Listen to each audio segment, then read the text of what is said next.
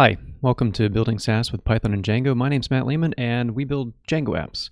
On this episode, we're going to work on a new feature for my customer and use some Django views and go over the whole process of creating new features in Django. So that's going to include tests and all of that. If you are going to enjoy that, so stick around and you'll see how all that works.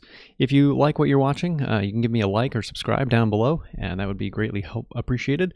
And I do want to thank my Patreon patrons, Rupert, Abdulaziz, Patrick, Eric, and Philip, and I appreciate your contribution. If you want to help support me financially, you can go to patreon.com/mblehman and sign up there.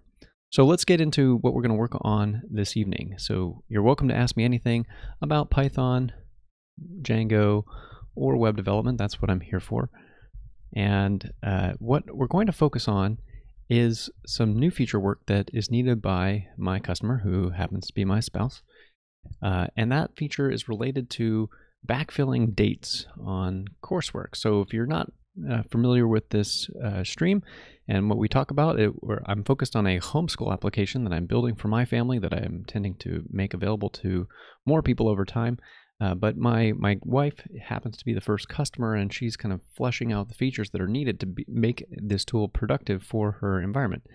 And she described to me a scenario that is it's a challenge that she faces with the app, and I'll have to illustrate it by bringing up the application. So we're going to launch the app and check it out. So on the application, if I go to the week view, you'll see that there are a bunch of tasks here. And occasionally, certain tasks don't happen on the day that they were anticipated. They might happen on a different kind of day. But not every course that is related to the homeschool gets completed on that day, or happens on that day. Some might happen once a week or something to that effect. So the challenge is this. My spouse said, no, I have a task that is for a course that only happens one day a week, but we got a little off our schedule, and we want to be able to mark it as complete for a different day. So if the task happened to be on a Wednesday for a course that only happened once a week, she wanted to mark it as a Thursday. And the problem is that the logic of this week view and this daily view that we have in the app doesn't really make that work well. So we need another ability to do that. And we chatted over, and we came to a solution that she liked, and that's what we're going to work on. So we're going to talk about how to do that. And the strategy that we're going to do is to modify one of these pages. And this page is the student's view of what their course is, the work that they have left to do. And we can show the remaining work, or the work that they've already completed. So it's kind of a record of everything that they have to do. But what my spouse is looking for is an ability to update any of these and mark them as complete at that time. So what that is going to look like in practice is a new column, or a new button, I should say, and that button will have a calendar kind of icon by it. And the calendar icon will allow her to click on that and set a date for the task. That will mark it as a completed task. So if she misses a day, she could always go into that course view and quickly enter in the date of the task that she wants to complete. So that's what we're doing. That's the general plan. We're going to do this with some test-driven development. It's going to require some views, some stuff that doesn't exist yet in the code, obviously, and as well as some things with the template. And we'll start probably by putting this in the template of how I want it to look, so that we at least have the feel for where this is going to go, and then we will add the view that backs that up so that we can actually make it work. So we're going to need an icon, and I'm using the Zondicon's icon set. So if you want to use some free SVG icons, this is a great set. It's actually, I'm pretty sure it's linked to on the Tailwind site, so you can check that out too. But Zondicon's is the set that I'm using, and there's this really good page that lists everything. And so the only kind of calendar icon that exists is this one right here, and we're going to work with that. So I have the template up over here, and we're going to add our new section for this new chunk of template code. And it's going to be a link, but we need this SVG. So what I'm going to do to start is to copy in the button that is going to be needed. And I believe it's going to be just like this. So we're going to try and duplicate or replicate as much as we can to make this as efficient as possible. And then we'll be able to do the view that's going to back it up. So I'm going to do the silliest thing I can think to do, which is take this tag and just put it here as a new thing and see how that looks. I imagine even that might have challenges that we're going to find out. So if we did it right, okay, it looks like this duplicated the button, and as far as I can tell, we still have an appropriate amount of space. We haven't destroyed anything spacing-wise by adding the button, and there's a uniform amount of space. It looks a little weird right now because there's 2 plus buttons, but like in terms of visual layout changes, there's not much to it yet, which is good. That means that the pattern that I have for this page is working. What I was worried about maybe happening is this might have exceeded the width of the box for this grid, and it could have had the buttons wrapping or something, and that would have been bad, and we would have had to adjust it. But thankfully, that doesn't appear to be the case. So we're going to do a split, and I have these icons already downloaded in a directory. So we're going to just do the split and get the directory as is. I'm going to go find that calendar SVG. And here it is. I'm going to take it and we're going to replace, or the first thing we're going to do is we can close that split, and then I can put it here. And that would give us the actual calendar icon. The challenge is right now, well, there's 2 icons. As you can see, I haven't deleted the other SVG. And there are some other aspects that we need to take care of. Namely, the fact that we don't have a title for this SVG. So that's a problem. That's an accessibility problem, that no one will know what that icon does without clicking on it. And I want to give them some hover text. That's what the SVG title does. And we're also missing some class attributes. So we're going to take these classes here because they're going to be the same set of classes that we want. And we're going to put them on this other SVG. And I'm going to take this title as well and put that there.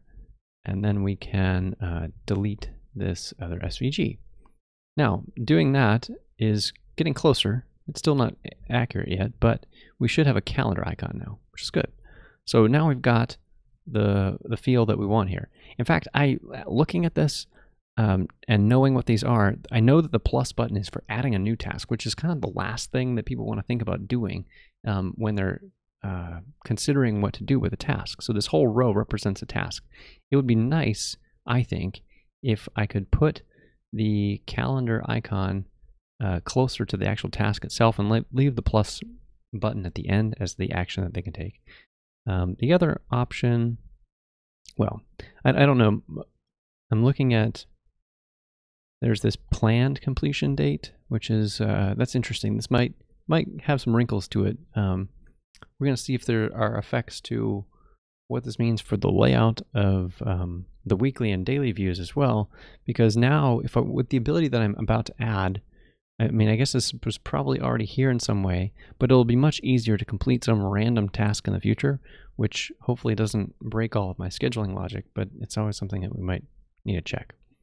So I'm going to switch these 2 icon orders. We'll take this tag and we'll move it up above. And so now it should be in this order here, which feels pretty good to me. And right now it's going to this create a task page, but that's not really what we want. So we want to, what is the actual action here? So I think it's mark, or really it's the set the completion date of the task. And so that's the idea, is like you're setting it for that particular student, of this student is now done with it. The other thing that we need is there are going to be important things to consider here, that we might actually want a lot of what's already here in terms of this URL. So this thing has previous task. It has a next link. There's just a bunch of stuff here that we might want to keep. So I'm not going to delete all of that yet. We now have basically our placeholder. This is where we're going to click to, and it will take us someplace. Now we need to talk about what place it's going to take us to. The place we need to consider is it needs to be a form view, I think. I think that's going to be the right thing. So let me bring up the models for just a minute and talk about the piece of data that the customer actually needs to fill in. So we've got our models, and in this setup, we have tasks, and the tasks are up here. And the thing that connects a student, I don't know, I'm a little too zoomed in. Maybe I can make this slightly bigger so you can see all of it. There we go. So if you look on the left side over here, there's this course task. And if you look on the right side, there's this student. And you can see by tracing the diagram that they come together at this coursework model. Coursework is the thing that joins together two foreign keys of the course task and the student and adds this extra bit of completed date information. And that is the item that we actually want to create or update. So if someone clicks that calendar icon, what they're really saying is, I want to mark that my student is done with this task. In other words, I want to create a coursework instance to record the date that they completed the work. So the underlying thing that we're trying to build is a form view that's going to do this coursework construction. And the challenging part is it needs to be a little smart, because if they click it, and there's two modes. There's it's either like a create view or it's an update view. And as the names sort of imply, there could be no data associated with it yet, because there's no record there yet, because the student has not marked that as complete yet.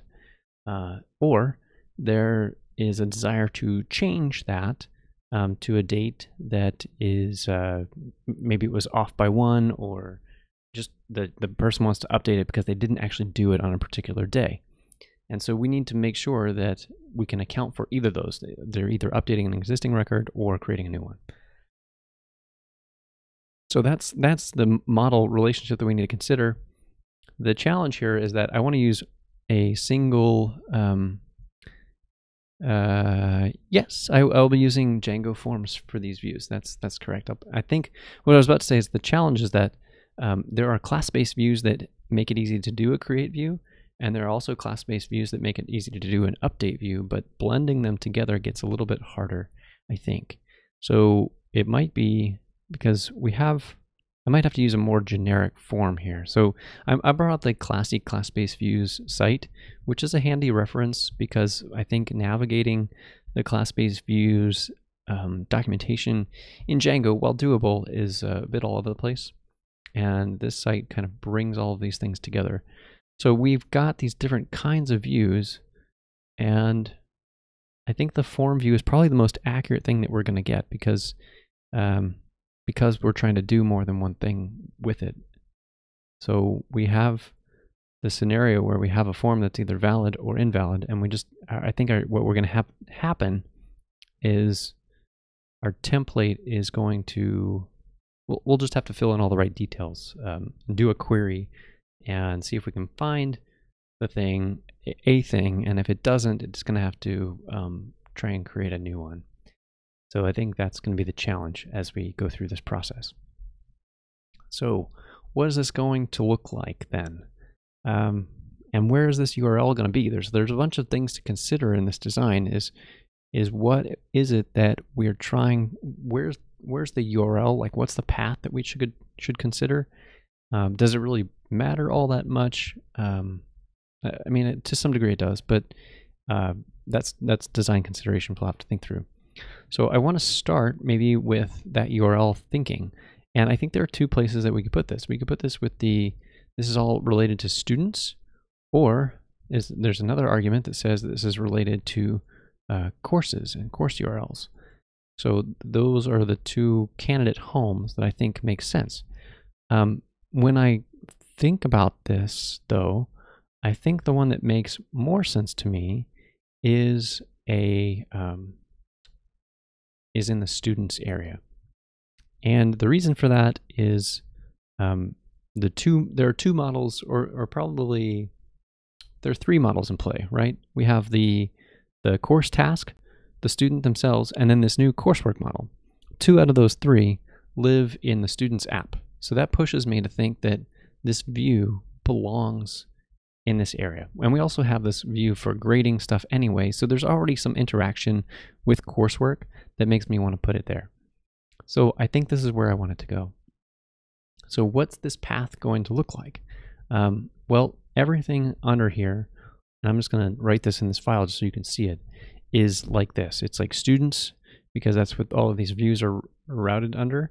And then we're going to have some UUID, which is going to be the UUID of the student. And then we can say, I'm thinking what makes the most sense is, I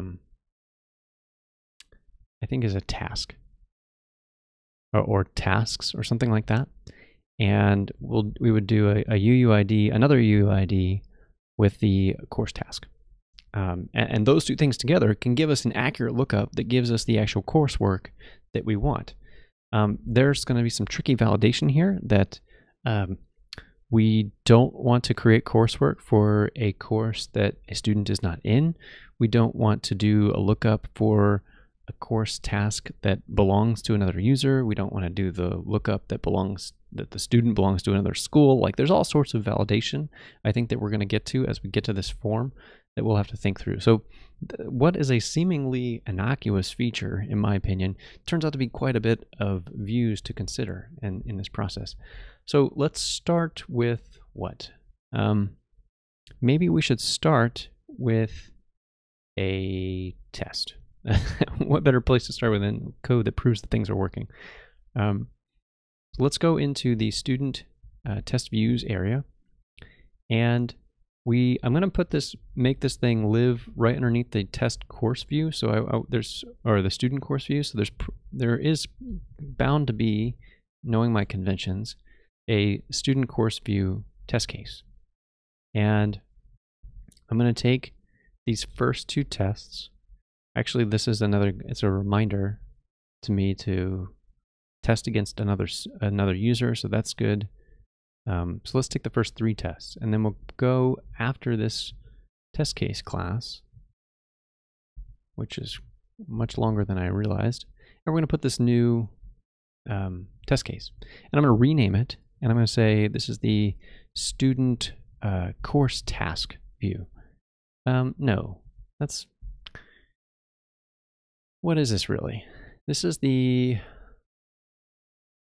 thing we're trying to represent is really the coursework view.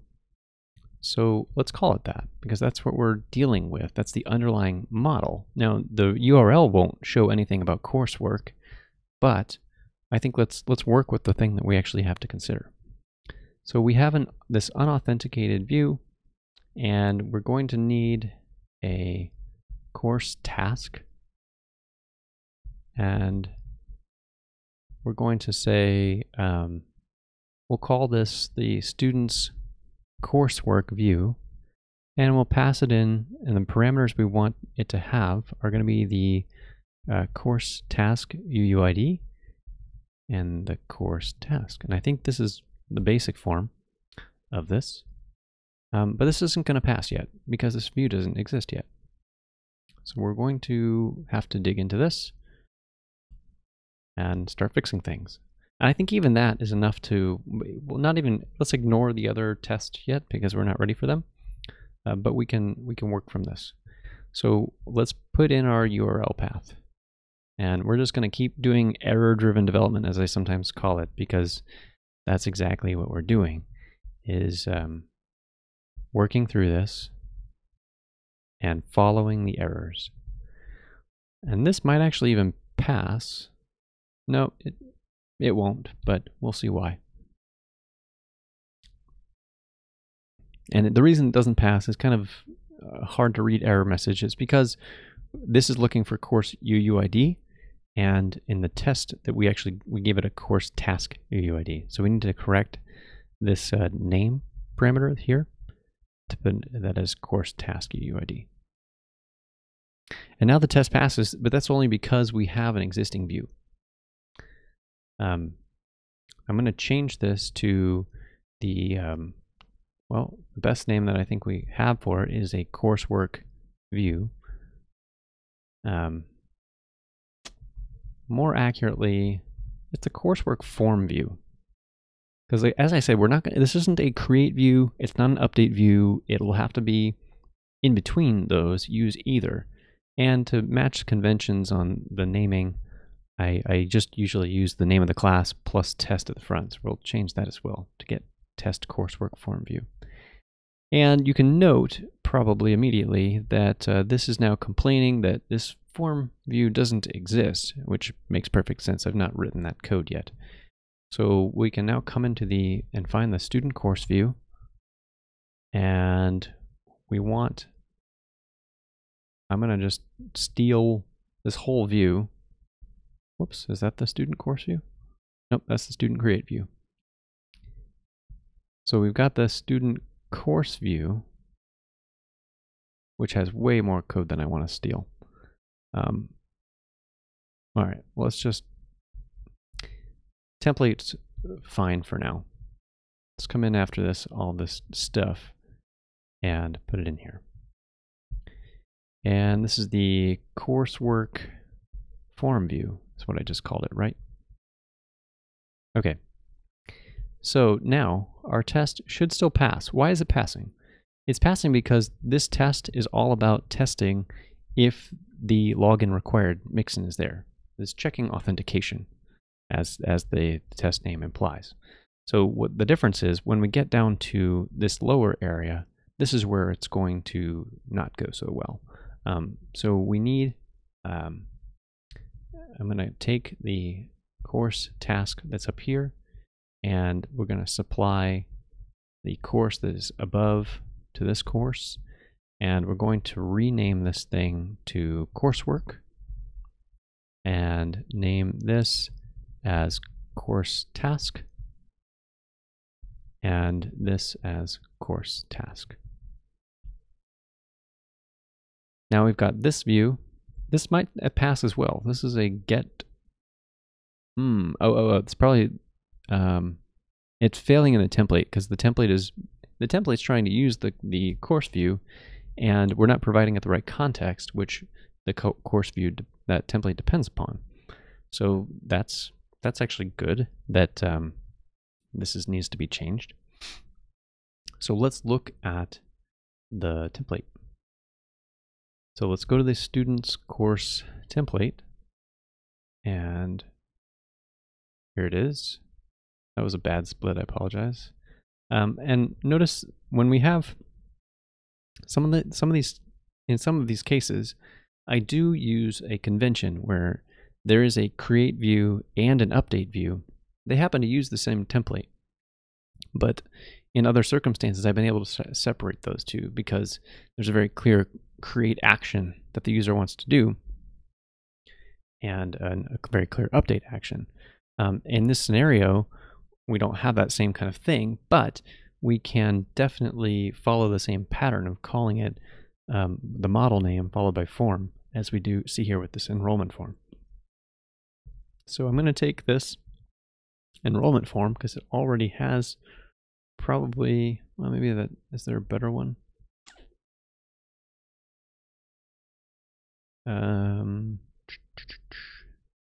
Yeah, it's probably the best we got for now. I'm just going to take this as our starting place, and we'll create a new file, and we're going to call it the coursework form, and I'll paste in some content. Now, this content is really wrong, as you can see, but it should at least allow us to get a passing mark from the test if it's not depending on some context that we didn't pass in. So let's try it again. No, okay. So this one is depending on some data that we don't have. And again, I'm using a different file, so it's not surprising that it's depending on something. So probably what's happening here, there's a URL, yeah, and it's passing in a school year. But this school year was a none variable, so this doesn't exist, which is why it's failing. So we can, for the moment, just comment this out, I think. I just want to get to a passing spot so we can see it pass, and then poke around, connect it to the template that we started with, and then have something to go to.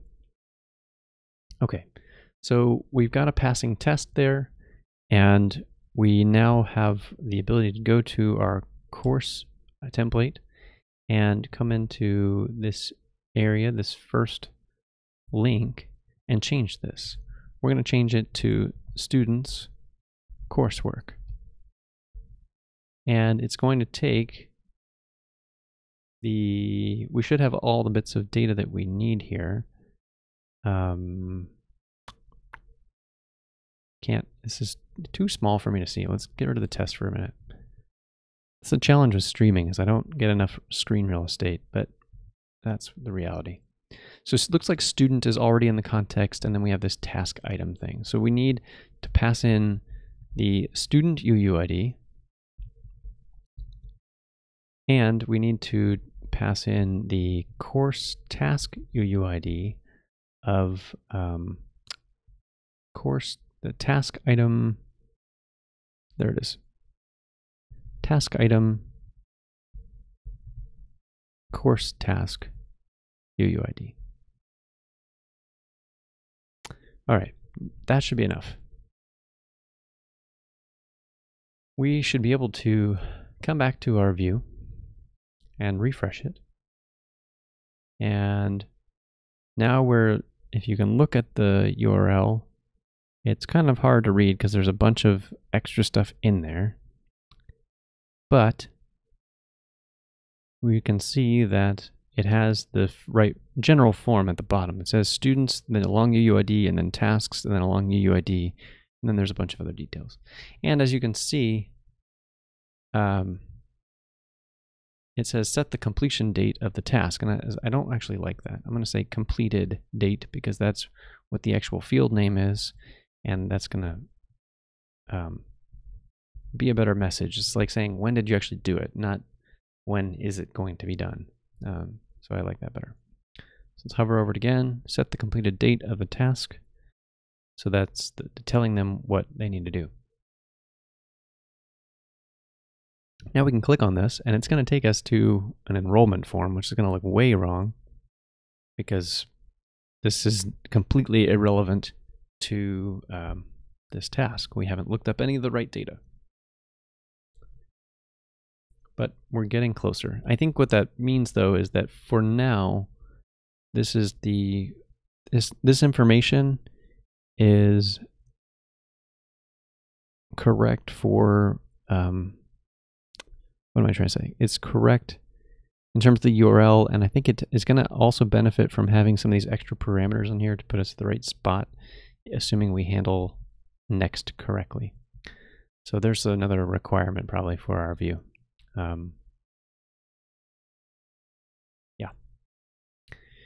All right, let's return to the tests.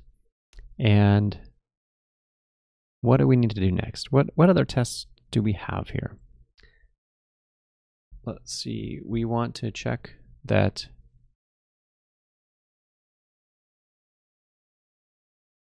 we want to make sure that there are certain 404 cases. So there's some error cases that we need to check too. And let's talk about, actually, maybe I should just back up and talk about the process. I want to make it so that you can get all the right data first. So if it is a valid student, in other words, the student belongs to the user, then that should be okay. If it is a valid task, then that should be okay. We also need to guard and make sure that the student and the task would happen to belong together, which is a more complicated check, but we can probably do that in the form.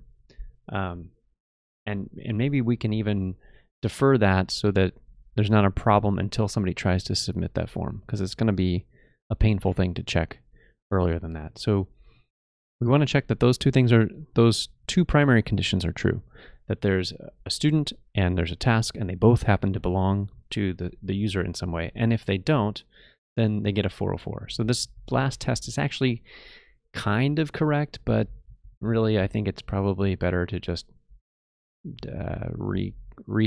take this test and redo it with slightly different data. So I'm going to take this, and I'm going to say the part that we do want to get is the response, and we don't want to do a get check 200 because we definitely want to check for a 400. So, or excuse me, a 404 response. So we're going to paste that there, and then I'm going to delete this test because everything else about it is not what we need. And we want to say other user student, and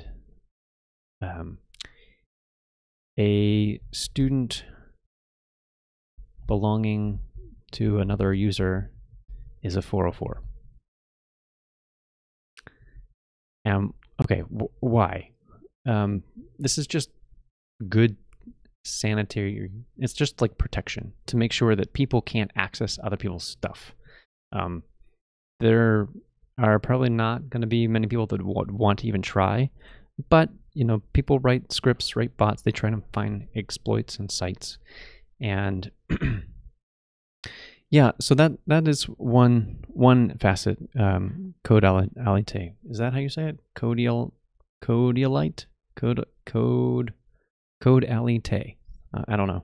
I don't know where to break that. But so yeah, that what you're suggesting in your question there is one of the checks that we'll put in the form to make sure that the student and the task go together. But this one is more basic of in the actual model diagram. Which I'll open up again just because it's useful as a visual reference. When we have a student, where is the student? The student's way over here. If you look at the student model, I don't know how well you can all see that. Let me zoom in. There is a foreign key to the school, and the school is owned by an admin, which is a user account, which is owned, is a user. So that is what I want to check, that student is actually, somebody that is associated with that user account. So that's one check. That's what this test is about. So we want to, in order to prove this, the simplest way to do it is we want to delete this association right here. I'm just going to take that out. And so now the student that's generated, the factory is going to create a different user that is with it, so it shouldn't be the right thing. But this test at the moment is going to actually pass because we're not actually checking for this data. We're not doing any lookups on this kind of stuff. Or I suspect it will pass. Yeah. All right. I meant fail. I totally said the backwards thing. So it's doing a 200 when it should be doing a 404. So now we have the test. Now we can go back to our view and beef it up to have the right stuff. So the way this is going, the starting point is we're going to want the student to be in the context because we need to set the form correctly. And it might not even be visible. Well, yeah, we'll probably display it somewhere. It'll say like, set something about complete, or I'll probably connect them together, the task and the student somehow in the title to say what to do. So this is what we need to return the context, and that'll still fail, as I would expect. But now we can do a little bit more. We can we can try and fetch the student. So the student is the UUID. So we need to fetch the student, and we want to say student.objects.filter, and it's going to accept a UUID, and the UUID is going to come from self keyword args, and we'll pull out UUID. And I have confidence that those will be in the keyword arguments because we've already connected the URL properly to name the parameter. So I can do that without kind of worrying that I'm going to get a key error in this regard. So if I did it this way, actually, instead of a filter, we want more than that. We want a get. No. That's not what we want. There's a helper method called get object or 404. This is what we really want. So let's come back to this area. I kind of goofed this up. Get object or 404, and you pass it the model type. And then as a set of keyword arguments, you pass it the extra data.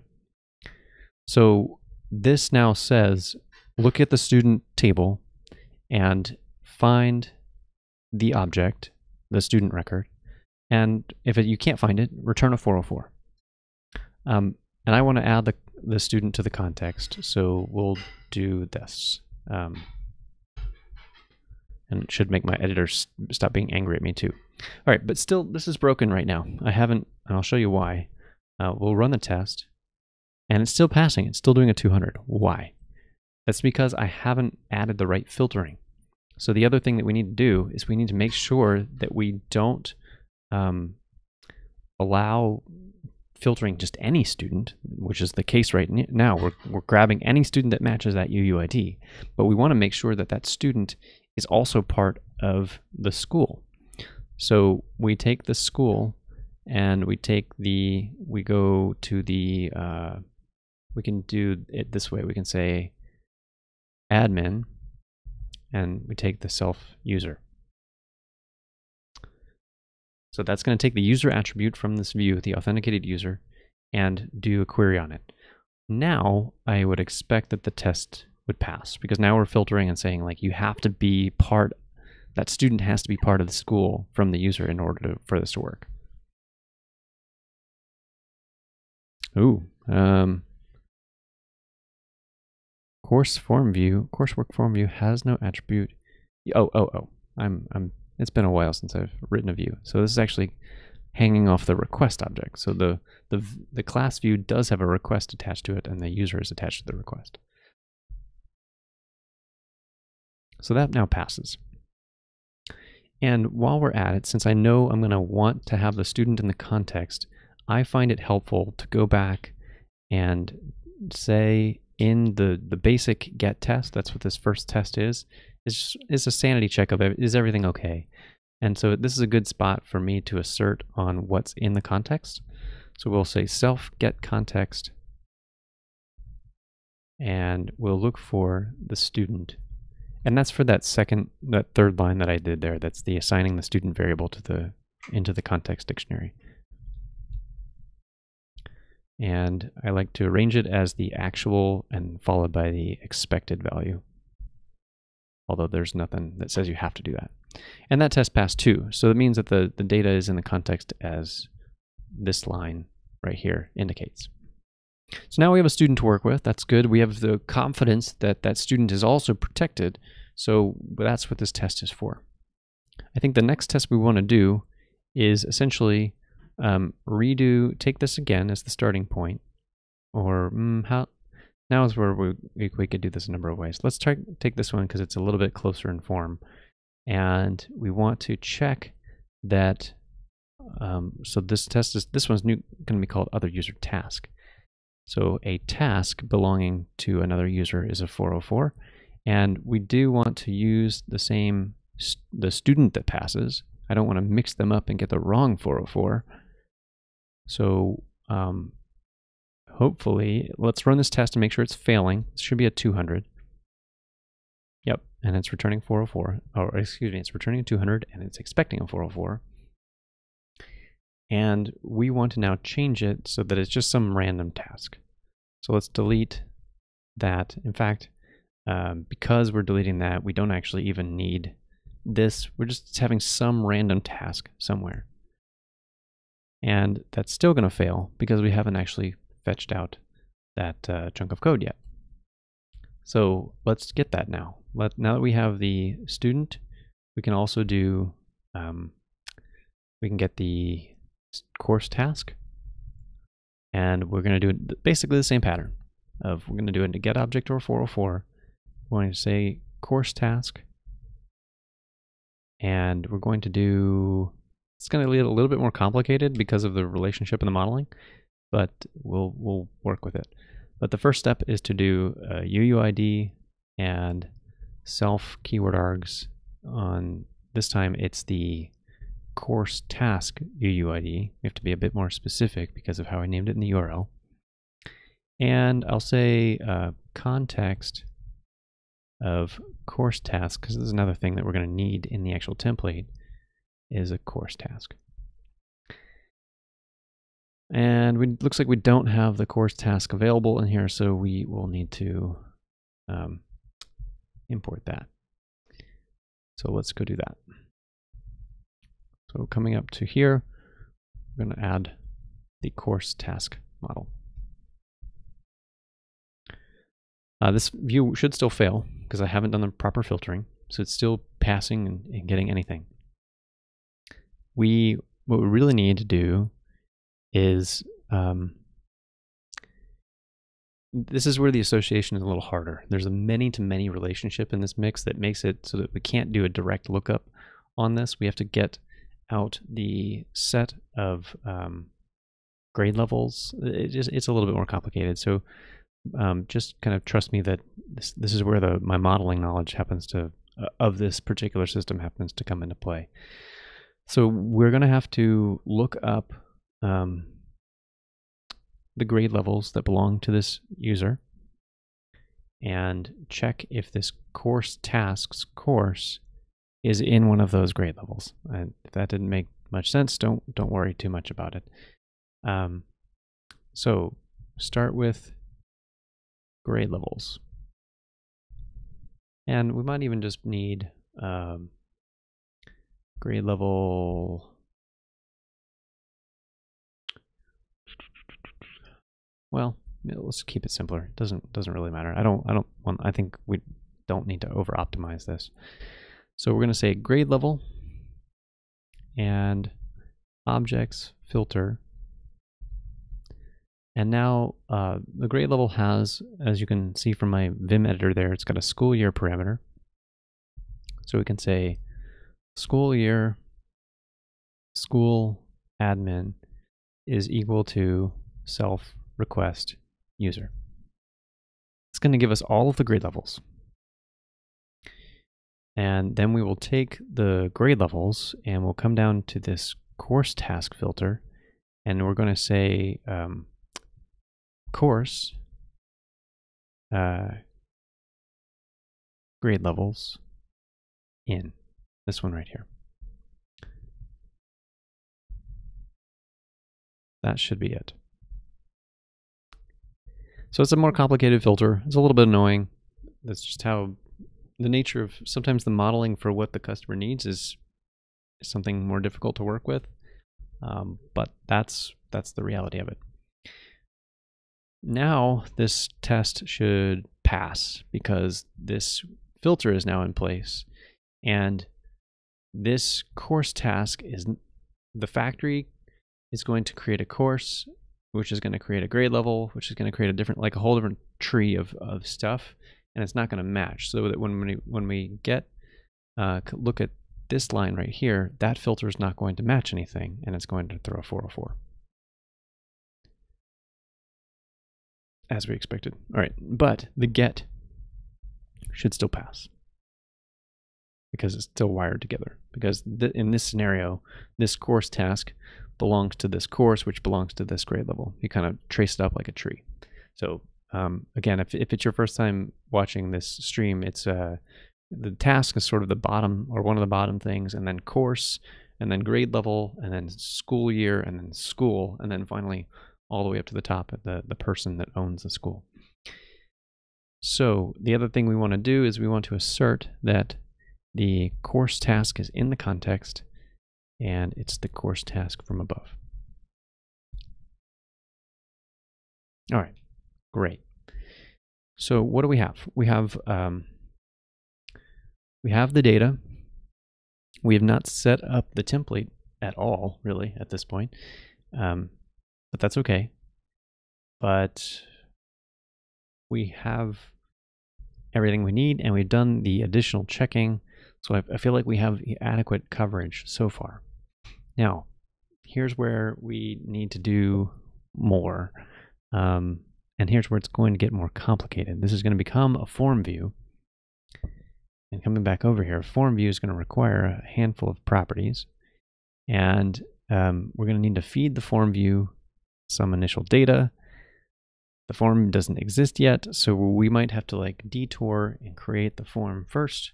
Because if I try and create a form view, well, let me just try it. Let me show you what that looks like. So we're going to take this template view and we're going to change this to a form view.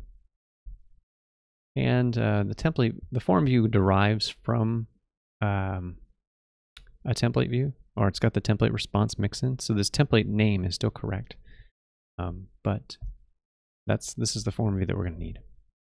And we need to import that. So I believe that's in the generic category. We can import it here. I think that will be right.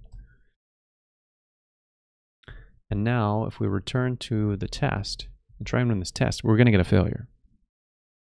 And the failure is really unclear. Wow. That's too bad. It should be better than this. I think in the past it has been. You can still kind of see it, but the problem is here that there is no form class. So a lot of times Django is pretty good about actually giving the message, and I'm surprised that it gave this kind of this error, this very generic none type error. But you can look at this and you can see this chunk of code and see where it's coming from. The form class is none. And so it's trying to instantiate a none, which doesn't work. And that's because I haven't supplied any form class.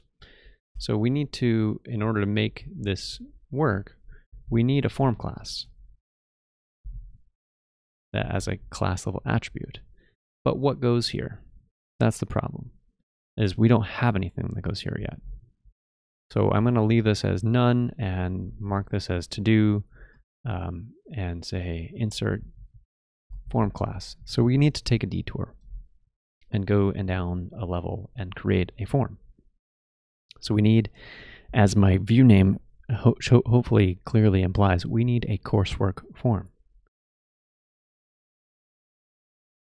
What is the coursework form going to take as attributes?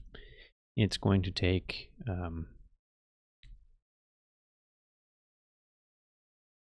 it's going to need, as it's doing verification, it will need the student and it will need the task. I'm trying to think if it will also need the user. I don't think so, because I think if we already have the student, we can do the lookup of the user if we need to. We'll see. For the time being, I'm going to assume that we only need those two things. And yeah, we're going to need more. We're going to need more. But we'll work with this for now. And if you got any questions, please feel free to ask. As again, this stuff gets a little goofy. Would it be the same validation as the test? Well, no, sort of. It could be. We could push this validation down into the form that I've done on this get object or 404. My general feeling is that the view layer in Django is where you want to deal with HTTP status codes. The reason for that is if you try and use, for instance, get object 404 deep in your code, then there's going to be this future where, well, I can't guarantee this, but there's a likely future where you depend on some code, and for whatever reason, your business logic raises a 404 in a context that doesn't matter. Here's a good scenario. Maybe I make a form that does a bunch of stuff and is really useful, and then I have to do some background processing, like I create either start celery or some kind of other background task management system, and I want to reuse a form that's similar, but I happen to have put in this get object or 404. Well, if there's a failure to look up the object, it's going to raise an HTTP 404 in a non-web context, which is really confusing. So I think for me, what that means is like leave the HTTP handling at the view layer. And so 404 raising is here. And then I'm going to pass this stuff into the form and assume that let the form have the knowledge that this has already been validated and have real records that matter. But your question about the same validation, you asked earlier if the, where was it? You asked if the, I think, if the task is belonging to another student. And this is where the form can do that checking of, you know, the coursework form is about creating or updating an instance of a student and task combination. And what we do need to check in the clean method is that those two things are allowed to be coupled, because if the student is not actually enrolled in a course that has that task, then we want to raise an error there. So hopefully that clears it up for you, Caudalite.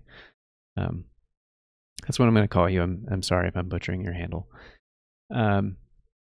Okay, so I think we're ready to go to the form. It means we have to write some tests for that as well. And yeah, that seems like a good enough place, isn't it, to keep going. And I think what that's going to do, I guess I'll add, is that this is going to clean this up later. Like this context data it's kind of big for what you want in a context data. There's a lot of like filtering that's happening here, and like it just gets a little sloppy, a little messy. And I think as we build the form, this is going to get, it's going to get tricky. As actually, now that I think on this more, no. I'm overthinking it. Hold on. Sorry. Apologize. I'm getting ahead of myself. So one thing at a time. Let's work on the form. So we have a forms file. Right now there's just this enrollment form in here. And we need, what do we need? We need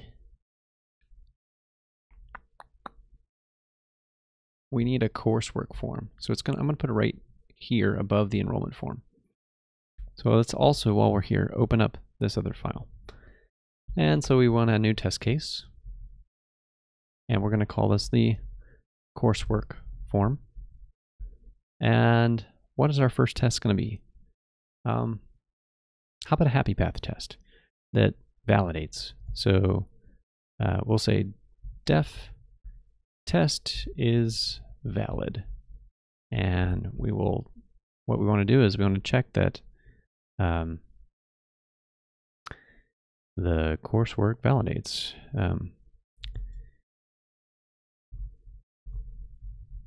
I don't know. That's kind of a crappy doc string. We'll maybe work on that later. So none of this stuff exists yet. So let's just pretend that it does and see the like optimal test. See if that feels right or not.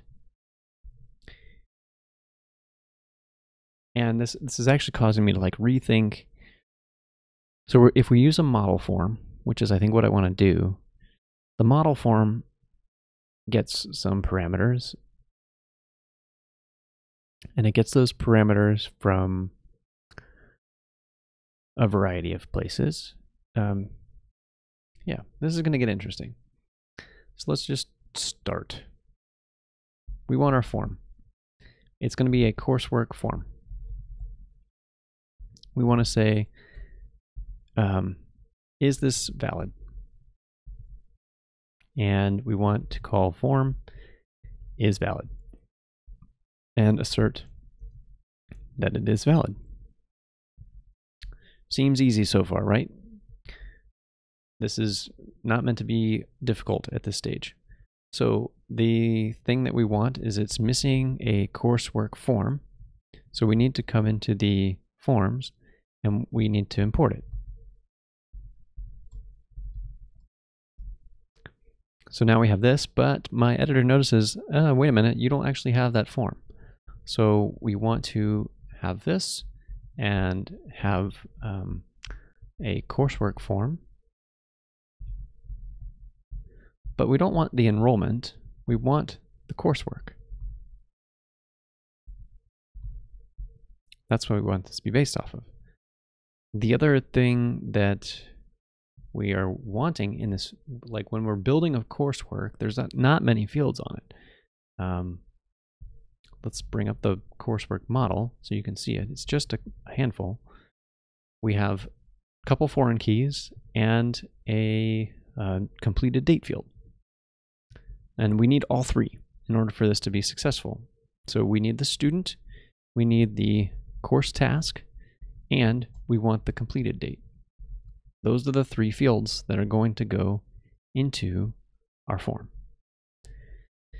So we also need to import the coursework model to make the form all hang together. If I run this now, it's still not going to pass. Okay. The reason for that is, well, it's what's considered an unbound form. So when form validation runs, it's trying to validate against something, right? It has to validate against actual data. And we haven't provided any data yet, so it doesn't know what this is. And so minimally, we'll have to provide a dictionary of data and bind that. And binding it is just a fancy way of saying setting it in the constructor to a data attribute. And now by doing this, even though I don't have any type information here, let's get this to shut up for a minute. We now have a bound form. It's still going to be wrong though. And this is where we're going to want to look at, we'll probably just do it this way. This might be easiest to print out the form errors. So the printing out of the form errors is telling us what we're missing. Okay, we're missing the student. We're missing the course task. We're missing the completed date. We're missing all of them. No surprise, I didn't actually pass them in. So we need in this data dictionary, we need to add those data attributes. And so the course form, the model form, is going to expect some primary keys. How do errors come in HTML? That's a good question. The errors are in HTML because that is the default printout for the errors. So when I printed form errors, it calls the what method does it call? It calls the stir method. Hey, welcome. Glad you're back. And so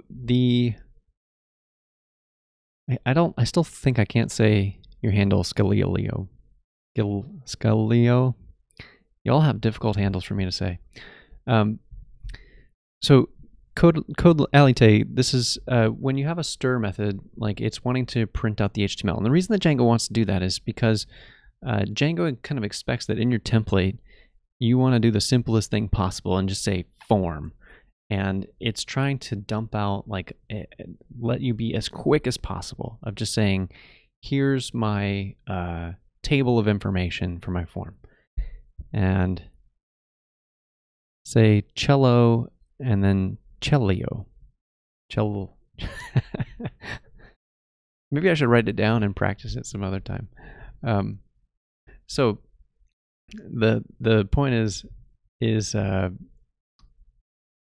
we need to add all these attributes in, and so sorry, I'm getting a little off track. I apologize. The HTML is there just to make it convenient to do template rendering. When I print it in my test, that's why you're seeing it that way. It's because it's in the process of calling the print on it. It's running through the stir method, which happens to go through that path of saying, oh, you must want this to be rendered out, and it defaults to that HTML version. Hopefully that answers your question, CodeLite. Okay, so we need in here is the stir of a student ID, and we need the course task and that's going to be the string representation of the course task ID. And if you're being observant, none of these things exist yet. That's okay. And then we need a date. And so we'll need a string, and we'll put in today's date of 21/01/27. And that should be enough. But, except I can't make a dictionary apparently. We need completed date as the last key. And now my editor is rightfully complaining and says, wait a minute, you don't have a student yet. So what's up, man? What are you doing? So let's build this appropriately so that we don't get bit in the future and have to come back and fix all this junk. We're going to need a user because our clean method is going to want to validate that. In fact, we probably just want all of this stuff. Because we need a user, we need a student and a course task that are both connected to the same user. And so it has to go through this tree to get it all right. So that just is the unfortunate part of the structure. It requires more factories than I like. Yeah, that's just what we have to do. So the students factories is going to be the place for two of these factories. So we want the student factory that handles that. And then we need to bring in from homeschool courses, tests, factories, import the course factory and the course task factory. Okay, great. So what do we have now? We have valid data. Actually, I think this test might pass. Hey, it passes. And maybe it didn't see it, so I'll do it again. This is why writing form tests are cool. They're faster. They're not a ton faster. Well, they're maybe a ton faster than those view tests we were writing. So the view tests execute quite a lot of code. It's executing through the URL routing system, getting the view code, getting the view, running through the view, doing a template render, all of that stuff. And so the timing, this is reading back as 0.39 seconds. And this test was not that. Oh, well, it's still failing right now. But it was something when it was passing of like 0.7 or 0.8. It might seem insignificant, but when you have a larger and larger test suite, those chunks of time, half a second here, half a second there, those start adding up. And so that's really a good advantage to writing form tests. If you can write your tests closer to where they're running so they execute less code, then your test suite ends up being faster. So just a hot tip there for if you want a fast test suite. So now we have this path that is the happy path through this validation. And so that's great. That's what we want. Now we're ready to move on to the next piece of this. Or maybe before we do that, maybe we should hook in the form into the view. That's probably the right call. So let's return to our views. And we'll go down here and we'll add the coursework form. And we'll come down to this, well, where'd it go? Coursework form, and change it to have coursework form.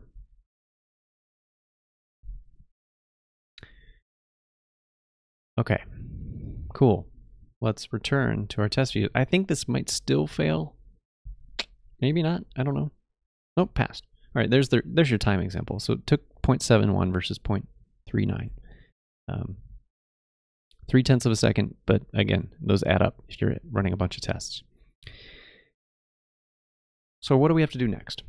Let's maybe pause so I can give myself an opportunity to think for a moment. Ultimately,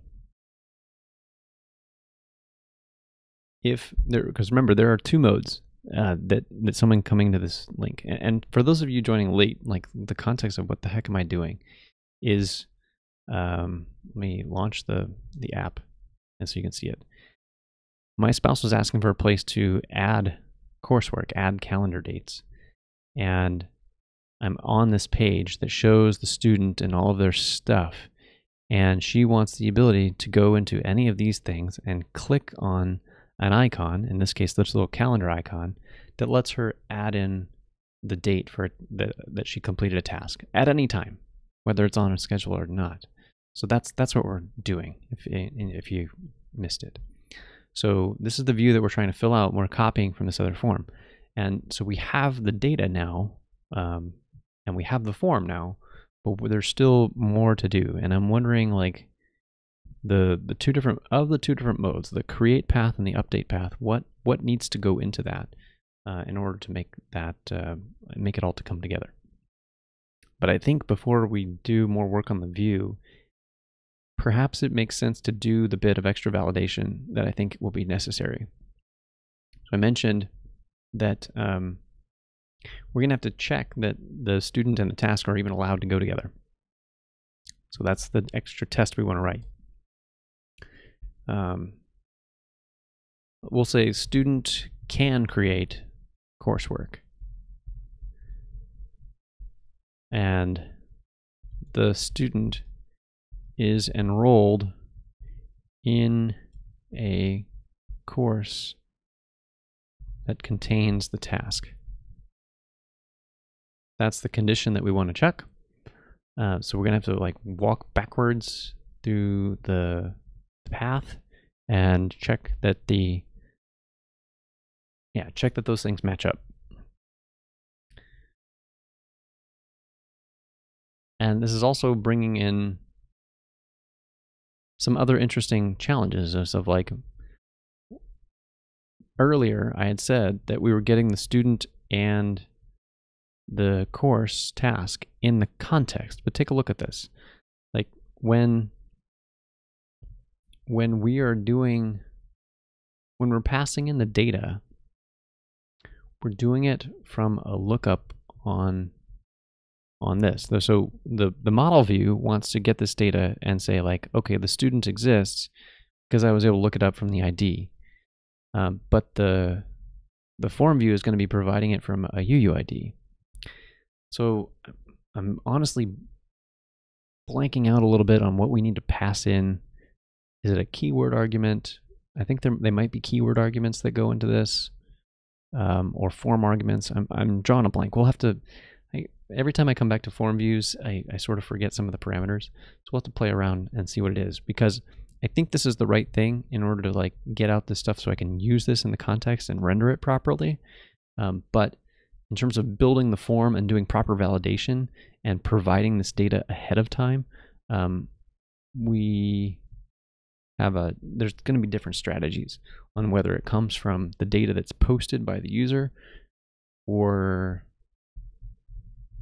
the data from the URL. Yeah, that's really interesting. Okay, I'm again getting ahead of myself. I apologize. So we want to test. We know that this path is valid. Good. Okay. Yeah. Why UUIDs in the models? It's a security issue. By using UUIDs and really, like, I think it's fine to use UUIDs in the regular IDs, regular primary key IDs in the models. I think that's totally okay. Where UUIDs are strong is if you have that in your URLs. So imagine I had this, so that instead of these long UUIDs, I had students. Well, there was a UUID there. Something like this: students 1. If you do this, you actually open yourself up to something called an enumeration attack, which means that if somebody figures out that you're looking up information about some kind of data in your system and you do it based on the primary key, then they can very quickly figure out a lot of data about you potentially. Especially if you don't authenticate these properly. Like if it was just like anybody could get into this and just look at the data, then somebody with a pretty stupid Python script, could say students 1, students 2, students 3, students 4, students 5, and pull all of your data out of your database just by enumerating over that until it got to the end and said, 404, there's nothing left. So they could figure out exactly how many of something they had in there. They could figure out data about it if it wasn't protected very well. In fact, I believe this is what happened. The social media website Parler, I'm not going to get into the politics of all that stuff, but Parler itself, when there was this big data breach, it's kind of what happened to them. Is I believe that they had a bunch of their APIs kind of open with using this primary key approach, and it's basically taking advantage of this thing called an enumeration attack. And it's called that because you enumerate through the numbers just to figure it out. So by having UUIDs, that becomes pretty much impossible. There's no way to guess what the next one's going to be. Yeah, glad you appreciate the explainer. So that's why I use them as a safety measure in the system. Okay, so we want our test here to come back, and I want to test, this is actually the negative case. So I want to test that we've already got a check for, well, no, that's in the view. So we want to check that this user student and is part of this course. In fact, I think this would, when I'm finally done, this is going to fail. This first test is going to fail. We'll see why. So let's take all the same data, because it's a good starting point, and we'll copy it into the new test. And this time we want to assert that this is not valid.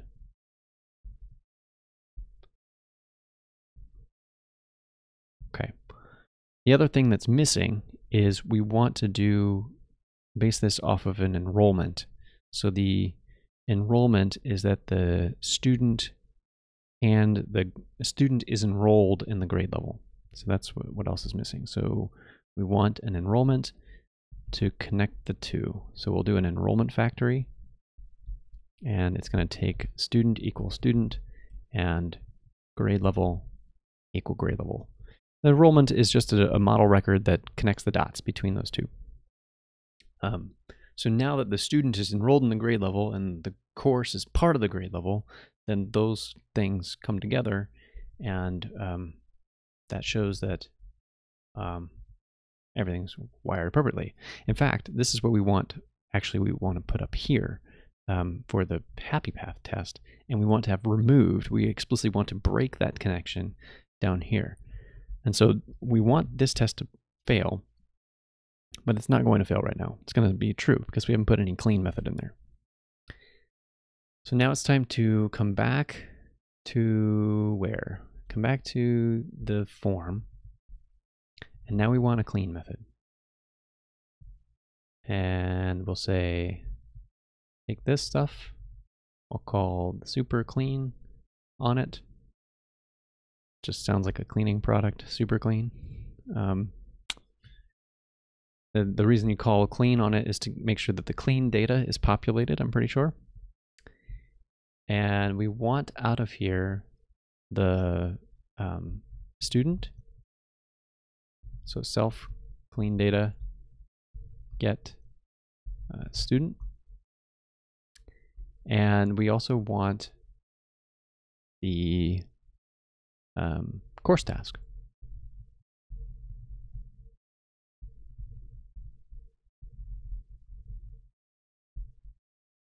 Okay.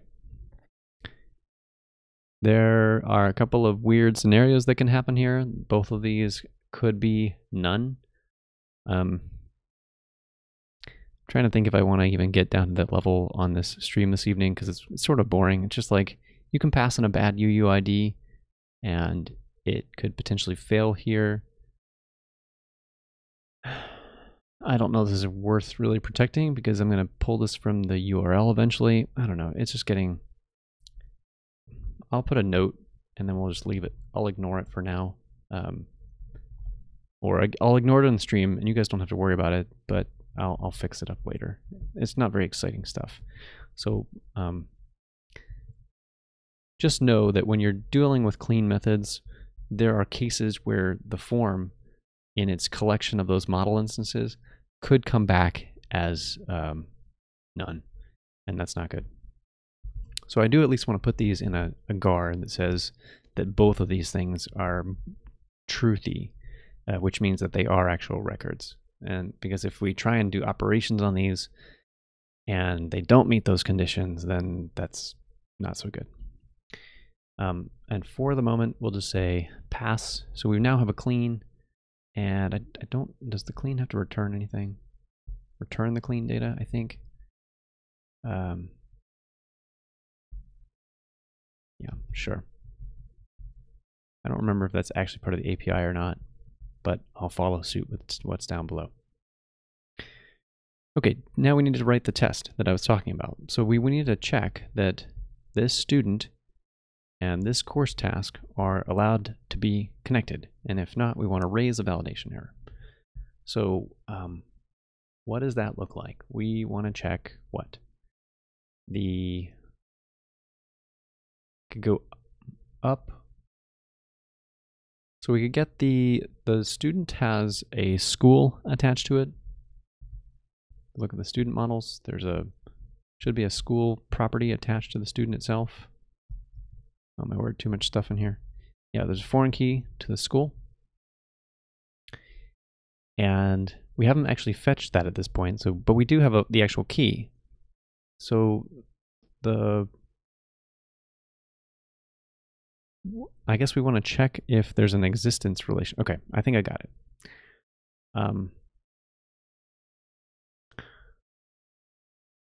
What's this going to look like? So it's going to come back to the grade levels again. So we'll say grade levels.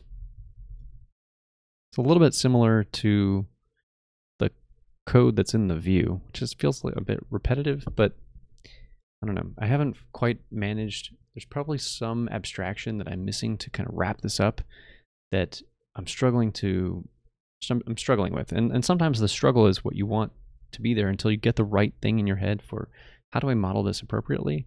And I'm getting tired of doing these intermediate grade level checks, but I'm not sure what to replace it with. So I'll get there eventually. So we'll say for now we'll do the same kind of filtering that I've been doing elsewhere, and we're going to look for a grade level is connected to a school year, as I've mentioned. And so we've got the school, and we can say student school ID. Notice the ID part. If you just say .school, what that you're going to cause the ORM to do is a lookup at that moment, because it assumes you actually want the school record. In this case, I don't care about the school record. I don't want anything from it. I just want the identifier, the fact that it exists, because I want any grade levels that are part of that school. So I don't need the school itself. I just need which school. And so if you use the _ID attribute, you bypass the ORM and you say, give me the numeric value, the foreign key, and that should be enough. So by doing this kind of filter here, that's going to give me the right data. Let's go ahead and bring in the grade level as well. That's in the schools app. So from homeschool schools models import grade level. Okay. So we've got the grade levels that this belongs to, and we want to now check if the task is correct. So is task in this isn't I'm doing this wrong. I can already see it. It's even more tricky than I'm thinking here. And I think I might be going about it backwards. Let me back up. All right, remember what I said. The enrollment is actually the connector between the grade level and the student. So I think what I really want is I don't want all the grade levels that could ever be part of the school. So this is not the right code. I want to take the enrollment, and I've already got that in model imported, which is probably telling me it's probably a good signal that I'm doing the right thing. So let's first get the enrollment for the student.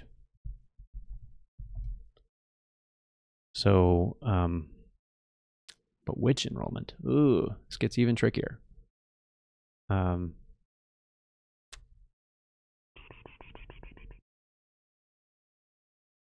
What are we really checking? We have to bring together two pieces of information. Do the course task and the student go together? So what we're, I got it. All right, finally got it. We want to find out if there is an enrollment such that the student and the course task's grade level exist. That's what it is. So the final answer is going to look like some kind of enrollment objects filter exist check. That's what we care about. And it's like is valid task is what I'll probably call the variable. So we want to pass in what's the first thing? The easy one's the student. We know that we have a student already. That's going to be part of this. The other thing we want is the grade level for the course task. So we need to find we need to look backwards from the course task and say what grade levels are contain the course. Gosh, that I don't know why I'm having a hard time wrapping my brain around this particular problem. So grade levels, I think that's the thing that we needs to come out. And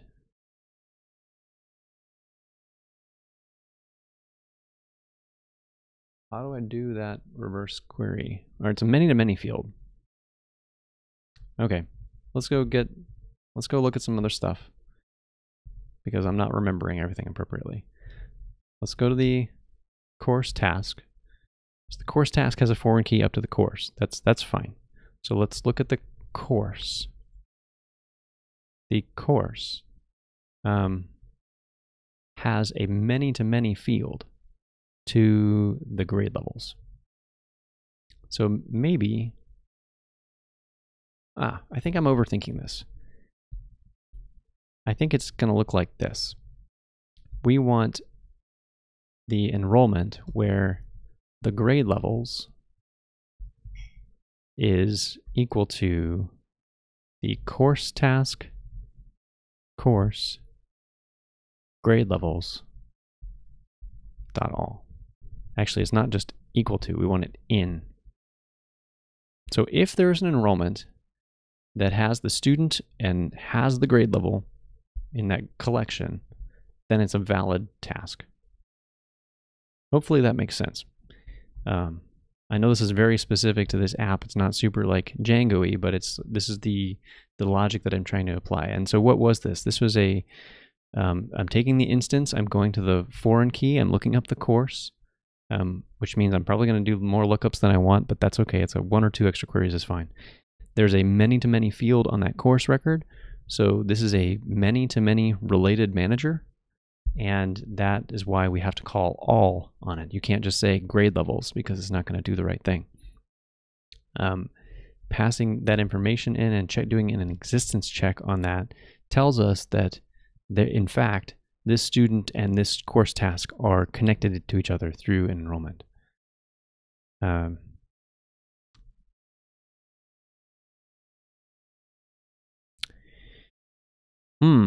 That's an interesting thought there.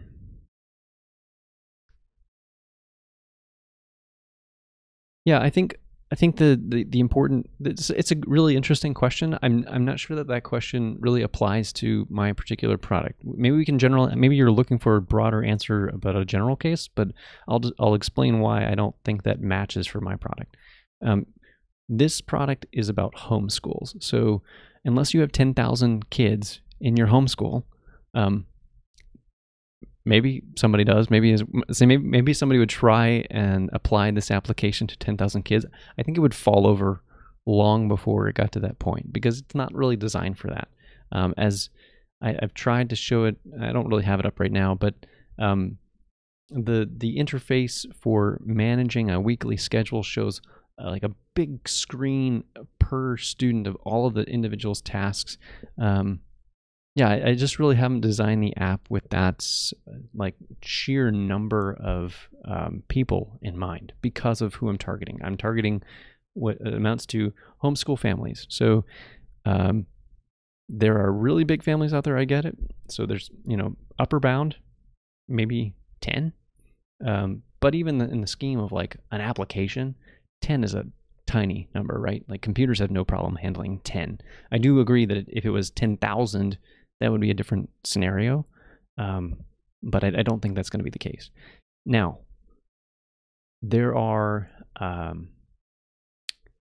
things called, what are they called? Homeschool co-ops, cooperatives, which is a collection of homeschool families who get together.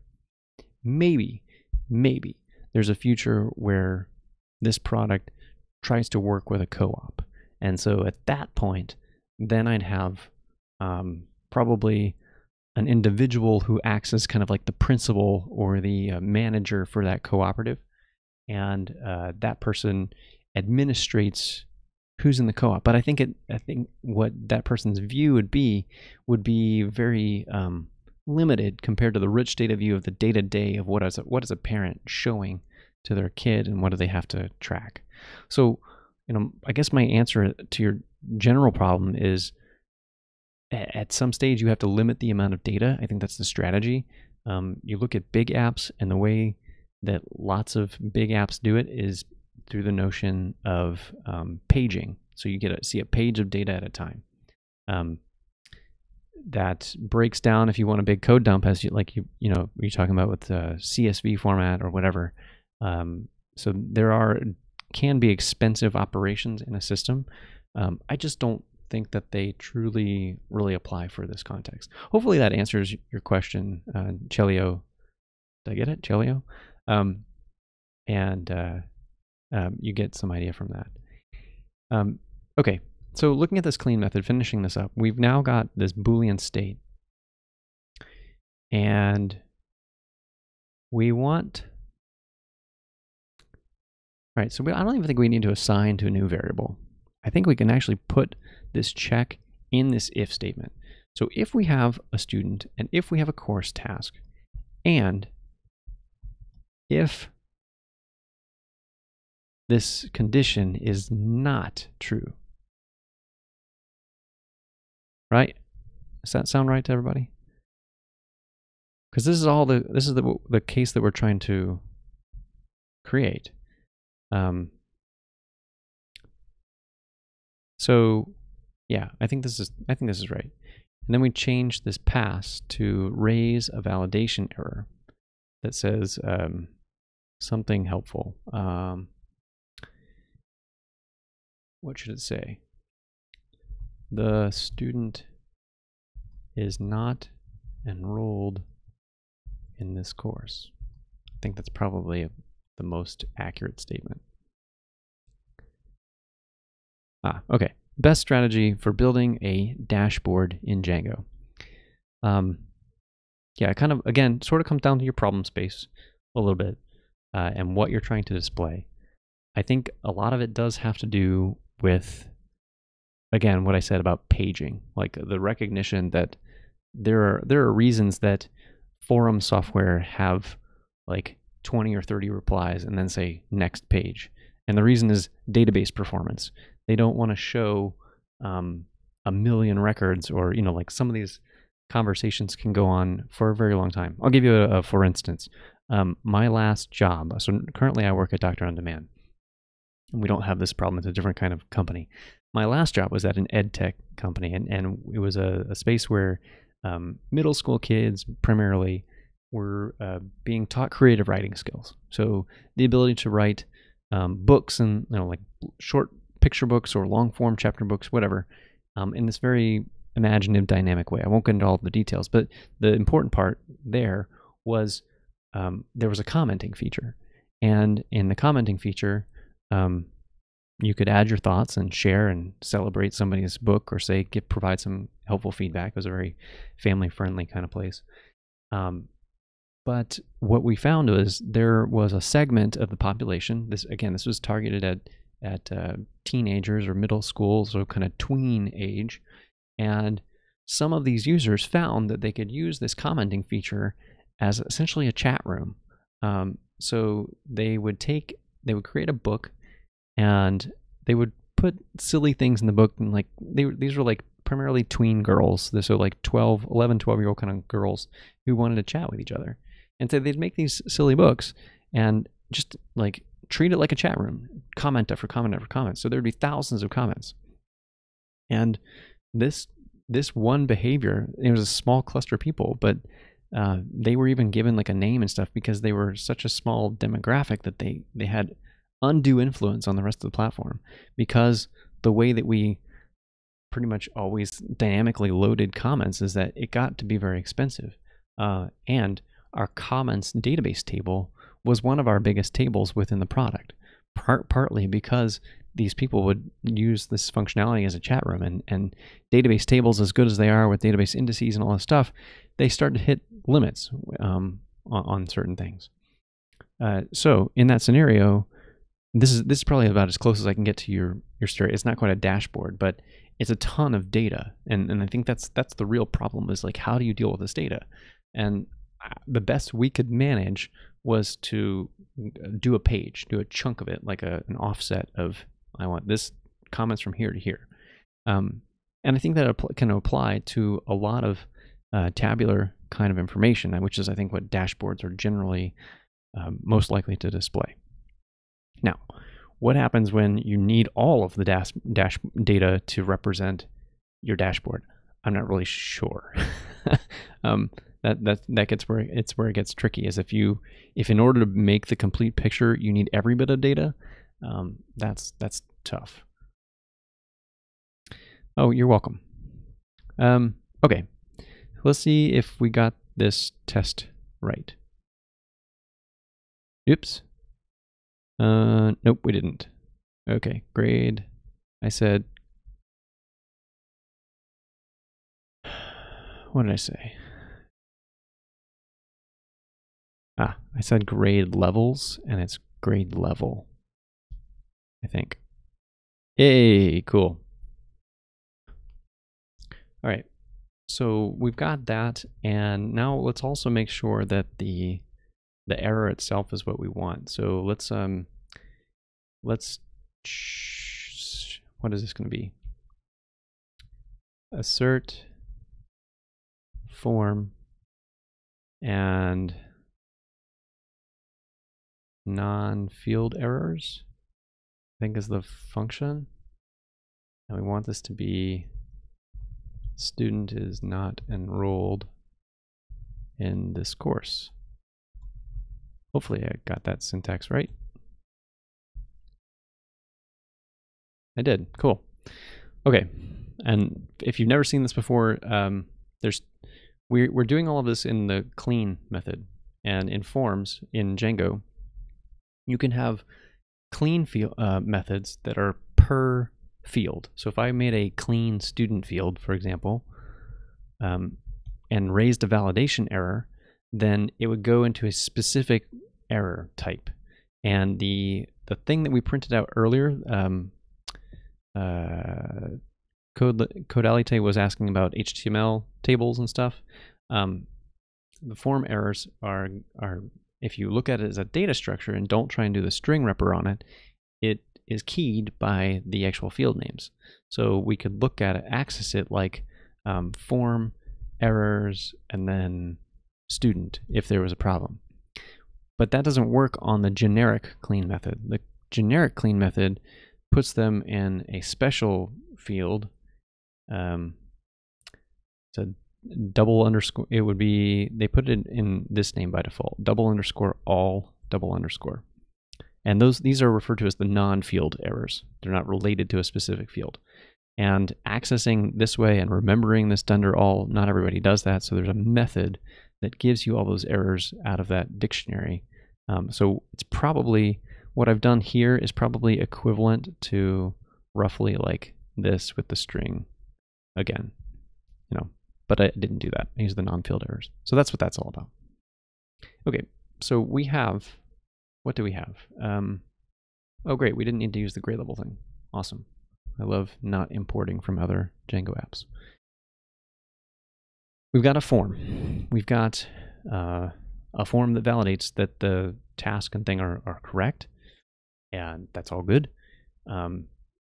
We have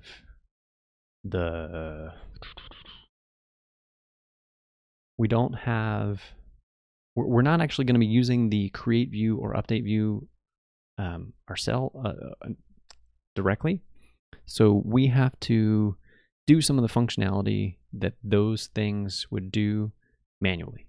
So a Django form view is when it calls form valid. Actually, that's a good question. Let's go check it out. I'm blanking out on what it's gonna. There might be a default implementation of what it calls.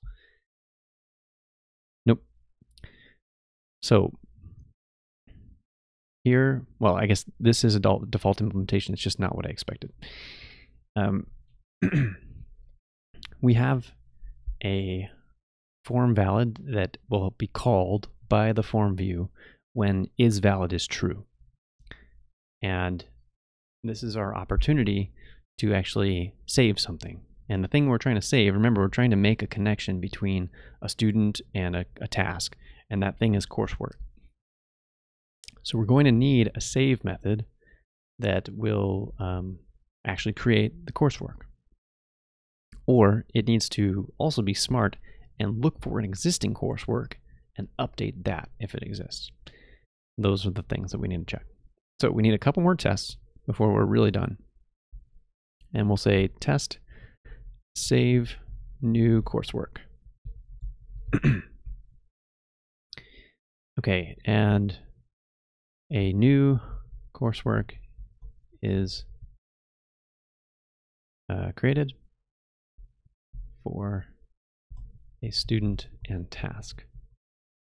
And we've already checked the clean state, so we want the same kind of data that's up here, this valid state, in order to do the work.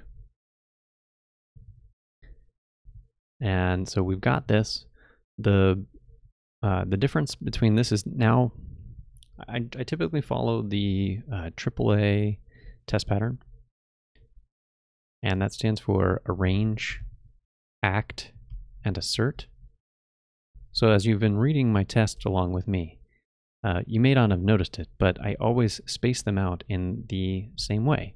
And that way is to say, here's the arrangement, and that means all of the data set up. So that's this first block at the top. Then a space, and then this middle line. This is the act. And then the third is the actual assertion section. So that pattern, I think, is a useful one.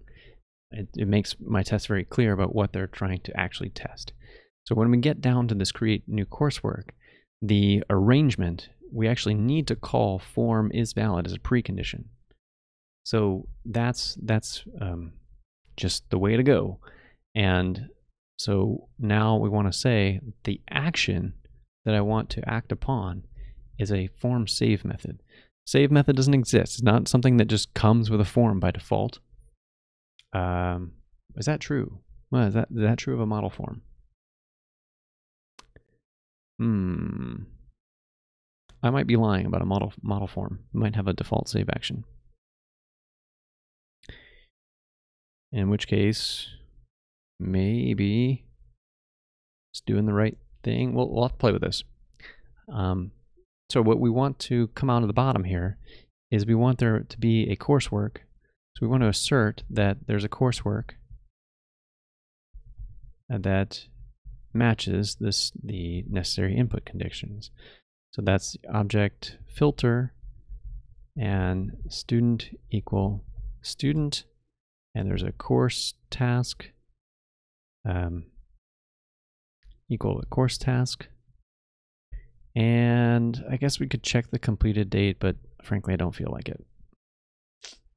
So we want to assert that this is true. So let's just say assert that it exists. Which way I guess we need the coursework model. Okay. From homeschool students models import coursework.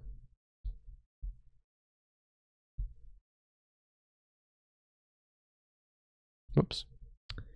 Not object, it's objects. Now notice it didn't fail on the save call, so it tells me that there is a save method. All right, that's interesting. So it'd be really nice if we didn't have to do any extra work. If we could just call save on this model form and be done. Don't know if that's the case or not. We're about to find out. So the other condition is, and frankly, if this is the case, I might actually delete these tests, because what are they, like, if we can prove to ourselves that the model form is doing its job, why am I testing the model form? Like, I would be just testing save, and there's really no value to it. In fact, I'm going to assume that maybe we can get away with not doing this. And so let's go ahead and create junk.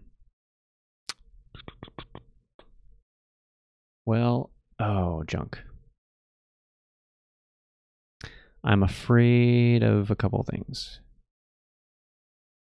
What am I afraid of? This model form takes 3 attributes: student, course task, and completed date.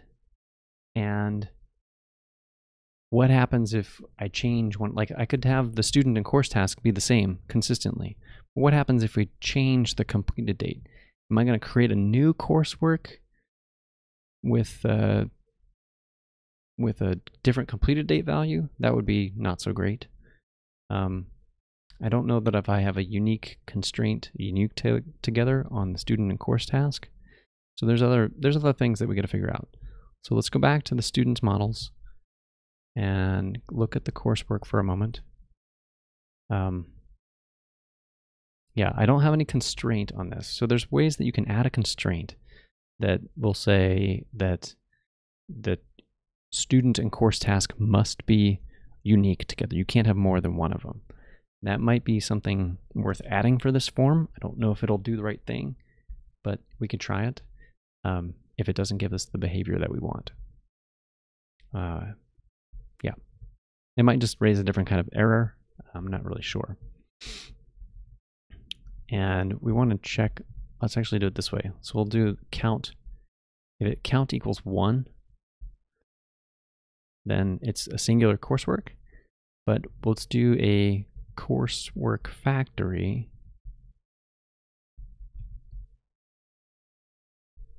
and pass it the student and the course task. And we gotta import that thing, of course.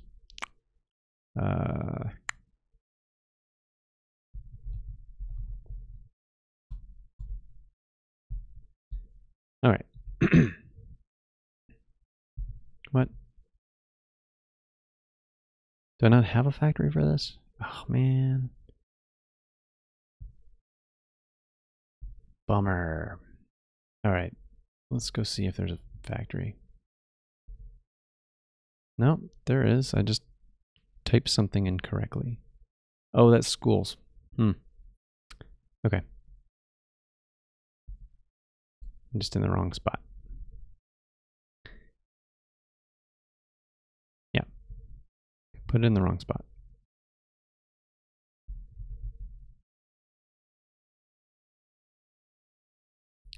Okay. Yeah, that was what I was afraid of. Okay.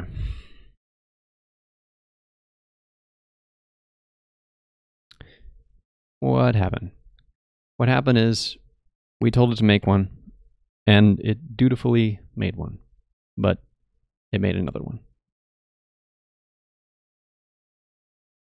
Okay. Is there... What we really want is to update an existing coursework. And this is where we might need to override the save method on the form, because it's not quite doing what we want. But before we do that, sorry, I just whacked the mic. Before we do that, let's go check on the model form implementation of save and take a look at some Django for a little bit and see if it is helpful. So I have a local clone of Django because I look at enough that it's valuable. So we're going to open that up and we're going to look for the model form class in here.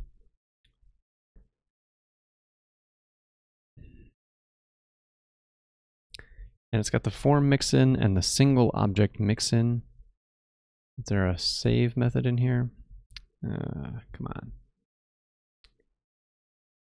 Where? I bet it's in the form mix-in, maybe. I don't know. Hold on. We're gonna keep hunting.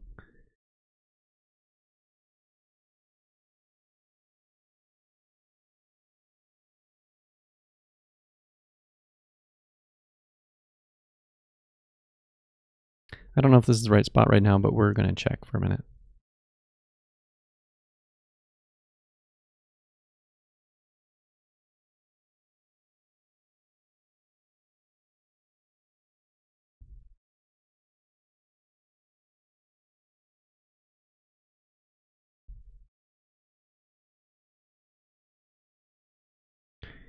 Yeah, I think we're gonna have to get a little more creative. Well, rats.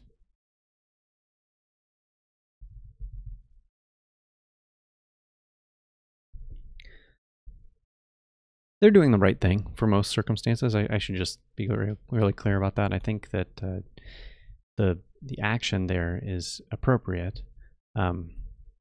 It's just not quite the behavior that we want in the circumstance. And there's probably some clever way to do. Essentially, what we're looking for is like a insert or update kind of operation. And I don't know that that really exists with model form.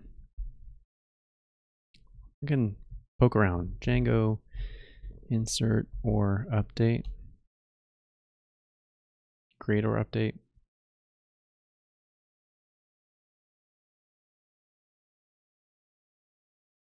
There's a get or create. I know this exists. I just don't know that it's going to work with a model form. Get or create model form.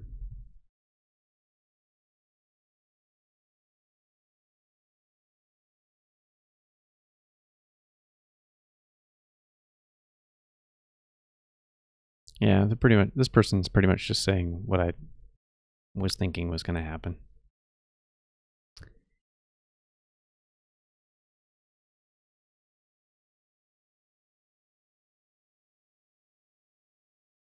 And this isn't even right. Be careful with Stack Overflow. So the reason that this is wrong is I think this is wrong is that they're creating this instance in this example based off of any attributes in there, which means that this book has to match exactly. So for our scenario that we're talking about, we want to fetch if there's a student in task, but we would like to update if there is a different date that's been inserted, that's been changed. So that's, be careful. Just be careful what you find on Stack Overflow.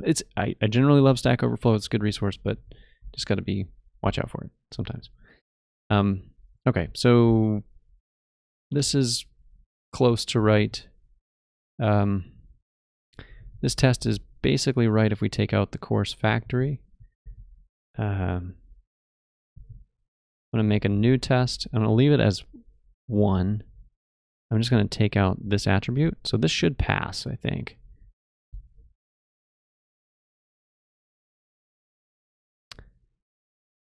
What? Oh, that's because it followed this one, maybe.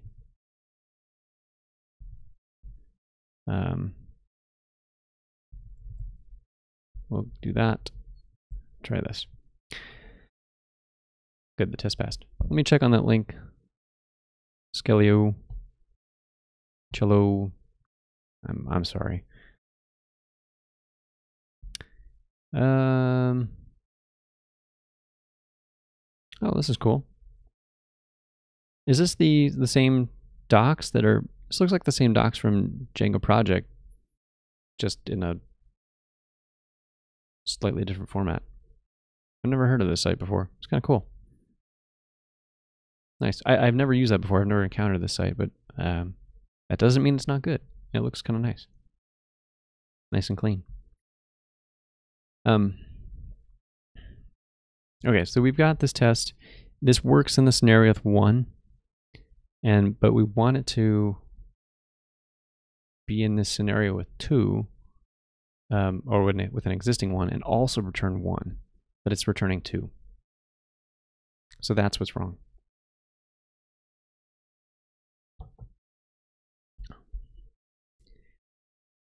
All right, so we do need to make a save method after all. We're going to write our own save method. And we're going to do save. And I don't think we even need to take any arguments. So we'll say create or update a coursework.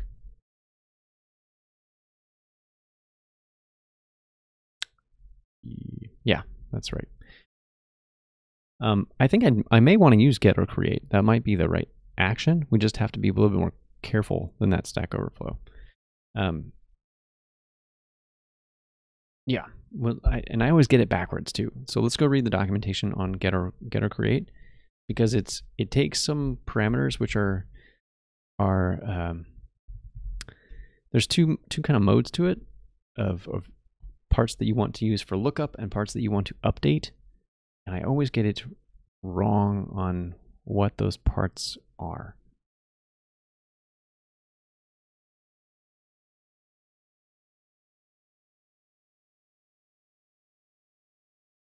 Because there's this defaults thing, and I can't remember if defaults is where you want the values that aren't going to change, or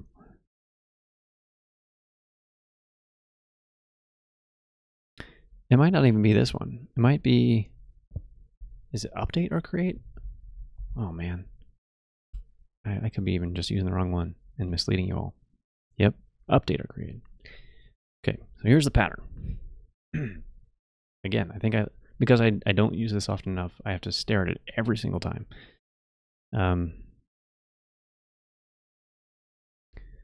So you can see this pattern is it's looking up.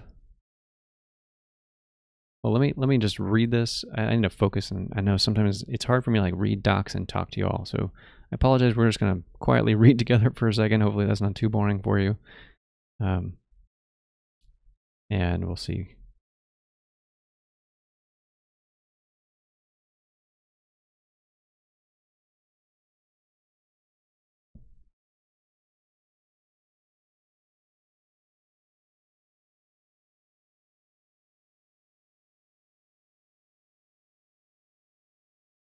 Okay.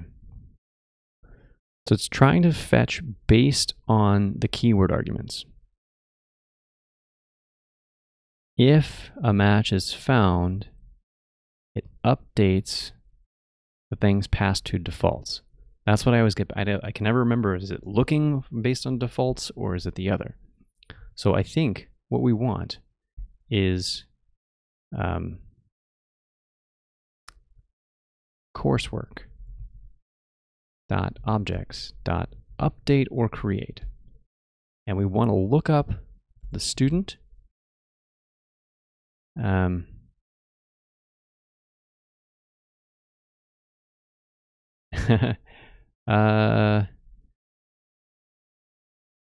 I'm going to be honest with you. I have very limited knowledge of Django with machine learning. My feeling is probably, so here's what I know roughly about machine learning. Machine learning is a bunch of data analysis, right? And you're generally trying to parse through a ton of data to generate some kind of model that you can then use. So I think the answer to your question is do you already have a model that you're trying to just utilize? If so, I think there might be like clients that can kind of just read that model and take action. But again, I could be just talking nonsense. If it's you have to build the model, and hey Stupak, welcome. I still haven't done the dark theme. I'm doing great, thank you. If you have to build a model, then I don't have a fantastic answer for you. I think that gets pretty complicated with pipelines and which kind of background workers are well suited for that, and it's probably not necessarily something like Celery. You might need whole tools like Luigi that has all that stuff. You have the model, but don't know if. So I guess my question for you, Celio, is what are you trying to do with the model? Is it something you have a model and you want Django to display it on a web page? If that's what you're looking for, then that seems doable. If there's a client that can read the model pretty easily, but I don't know that I have a whole lot I can offer beyond that. But that would be my thought, is that if you already have a model, then I think Django should be capable of processing data from that and displaying stuff based on it. But I don't have a great answer. I gotta believe that it's possible, because if you think about companies like Instagram, I don't know how much they've pretty dramatically changed how they have used Django over the years, as they've had big scaling issues. But you got to believe that there's machine learning all over the place with that company, would be my guess. So yeah, I got to believe it can be done. I just don't know the best ways to do it, and I would love to learn more at some future point. But I've yet to hit a case that I really need machine learning. So we're going to do our update or create here. Yeah, no problem. We'll do our update or create, and we'll say course task. Those are the two lookup fields that we care about. So we want to create if we want to update if those two things match already, and we want to create if they don't match. So the last thing we need is this defaults dictionary, and defaults is equal to completed date, and we pass it in self cleaned data completed date. I think that's what we want.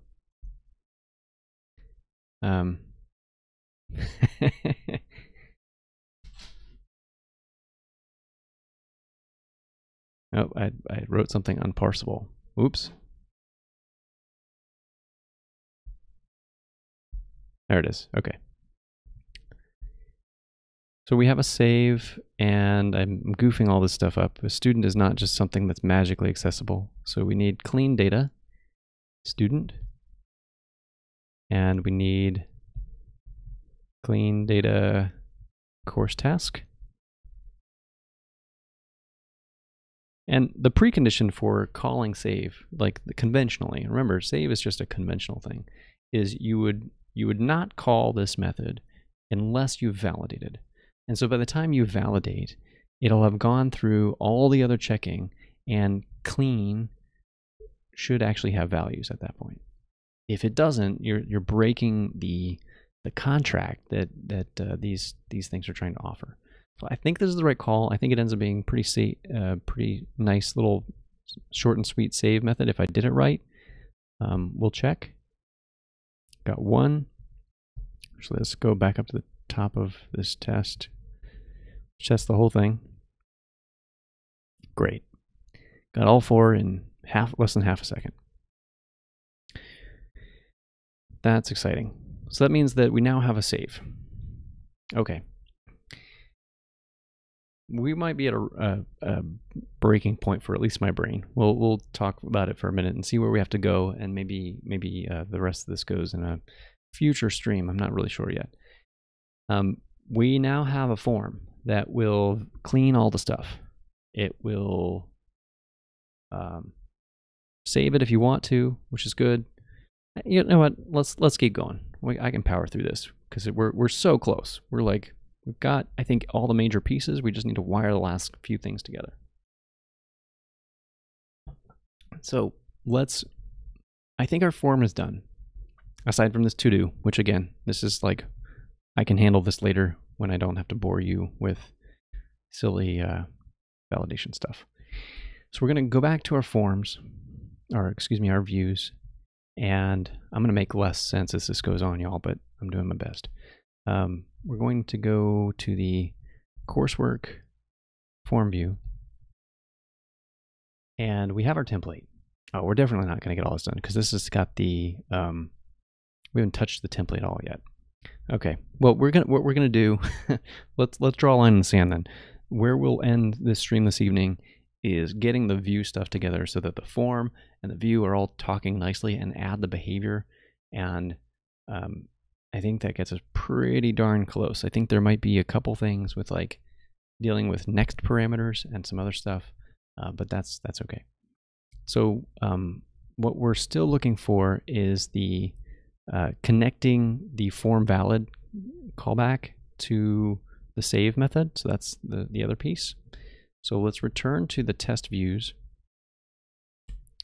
And we have our get here, but we really need to do a post. And that will be, where should we put it? Let's put, I like to like have these other kind of tests, these fringe checking tests be sort of the bottom if I can. And in my test case, I always want to check that the authentication, the access controls there. I want to test the happy path case for doing a GET request to make sure that's working. And then I want to test the case for a post and make sure that that is also working. Those are important. The question is how am I building up the data or what I want to pass to this form? That's probably one of my bigger questions, because I don't want anybody tampering with the post data. In fact, I might not even put the post data into the template. What am I talking about? So remember, there are 3 parameters that are going into this coursework. All that the user really has to provide is the completion date. The other stuff of the task itself and the student are going to be coming from the URL because we've got the UUIDs up there.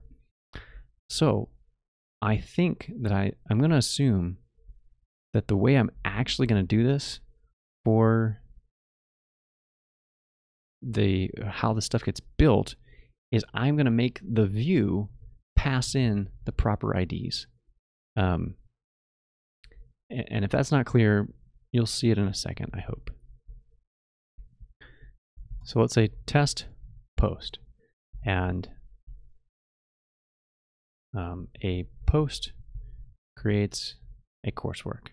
I'm not going to test, we don't need, now because we have the form test, we don't need to check both the create and update case because we tested those in that other spot. But this is kind of the end-to-end test to make sure everything is working to my desired expectations. So we have the post. I'm going to create all the necessary data to start and paste it in here. And we want to have a response, and we want to check that the response is a 302. That's saying it's going to be doing a valid redirect. Actually, I think there's even a better method for that. There's a assert. What is it? No. Response, there it is. All right, assert response 302, I think. Okay, and delete that. So here's our new test. It's not going to be a check. It needs to be a post. So that's all good. And then we needed to pass in a data dictionary. And the data, this is where we need to get a little different.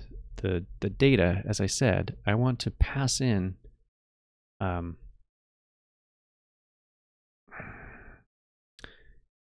want to pass in the date, the completed date.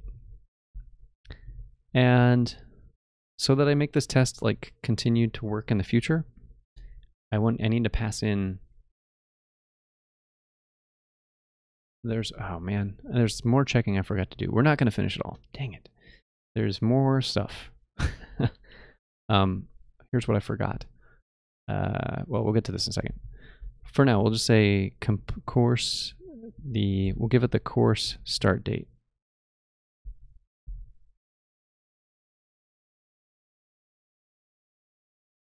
Okay, we have a data dictionary. Before I forget, I'm going to come back to the forms, and I'm going to leave myself another to-do. We forgot a thing to check. And we were so focused on correcting or making sure that the student and course tasks were correct that we forgot about the completion date. So what if the completed date is outside of the school year? So somebody types in, 111, as in like the beginning of when we started. I mean, that's not really accurate, but a long time ago, then that would be bad. And so we need to make sure that that is within the bounds. It's going to complicate stuff, but I'm going to ignore that. That's more validation that you all can go look at my commits in the future, because I'll probably work on it this week while I'm offline. So we've got our post, and the other thing we need to check is we need to check that we want to assert that there's a coursework that matches the student and the course task. There's got to be at least one when we're done. Or actually, not at least, we want exactly one. And we need to import the coursework, which is in the students models.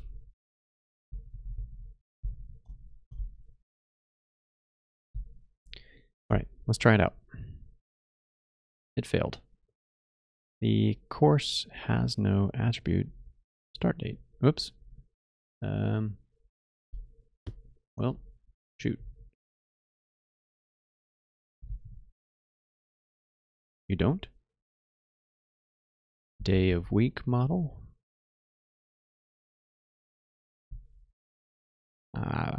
What's going on? It doesn't know when it's running.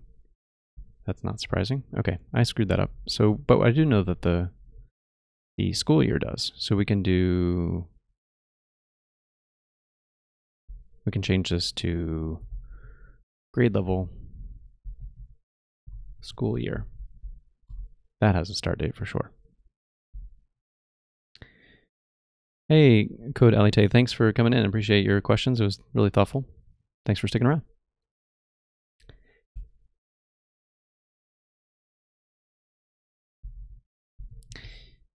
Okay, we did a post, and if you looked at it, you saw that it said a 200 instead of a 302. What that's telling me, most likely, is that there were form errors. So let's add that extra assertion here. So we'll say, well, can we get the form errors? It's going to be in the context.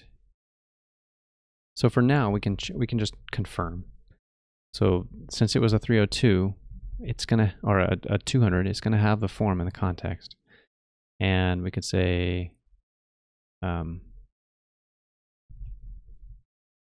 assert not errors, and we'll see some stuff probably.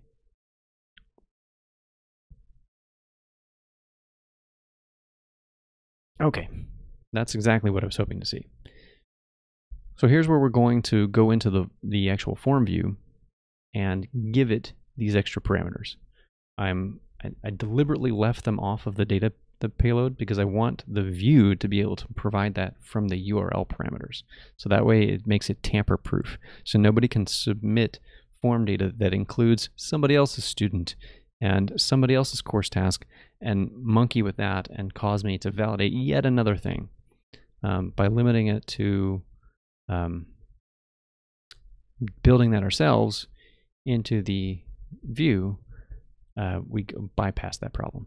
But in order to do that, we have to override, I think it's the get form keyword args, I think. That's where we need to go back to the classy class-based view.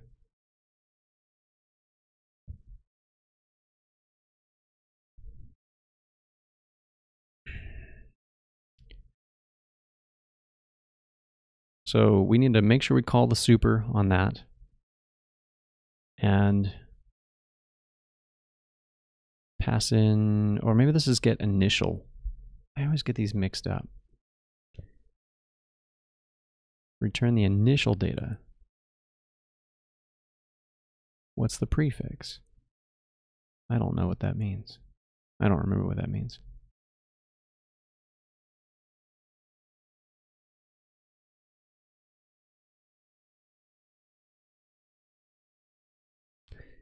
No. It's definitely in the keyword arguments because the initial, that's something else. So we don't want the initial.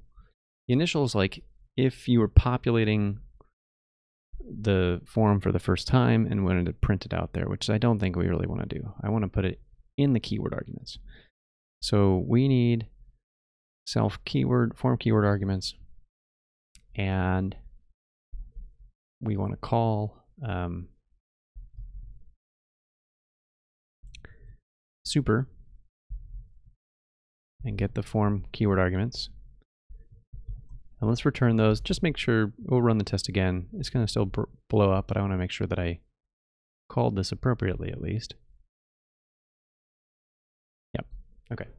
So it didn't blow up in a new way because we didn't mess that up.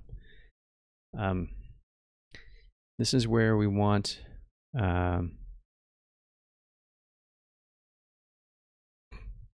we're going to have to extract here. So we want a cached property that I'm going to call student. And I'm going to take this, put it here, and change this to, oh, I seriously don't have cached property here. That's a bummer. Okay, so returning that, and cached property comes from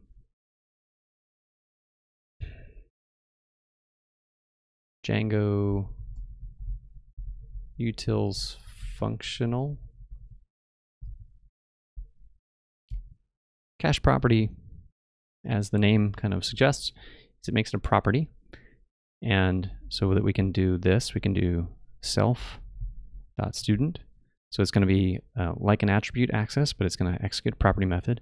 And the caching of it is so that it won't calculate it more than once, because this is doing a database query. And the reason I'm putting it here is because we're going to update the keyword args with the extra information that was missing. So I'm going to say student is self.student right here. Okay, so hopefully that made sense. I'm just extracting this out, and so that it can be used both in the get context method and the get form keyword args method. If I run the test again, hopefully we're down to one error. Shoot. Form class got an unexpected keyword argument student. Okay.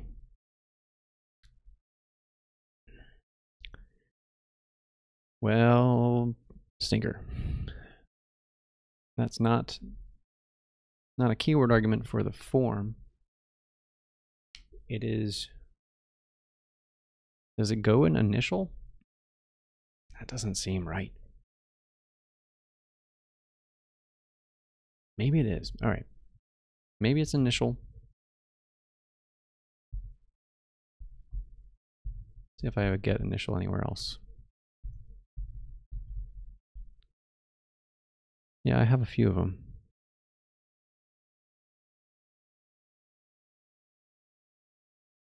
Okay.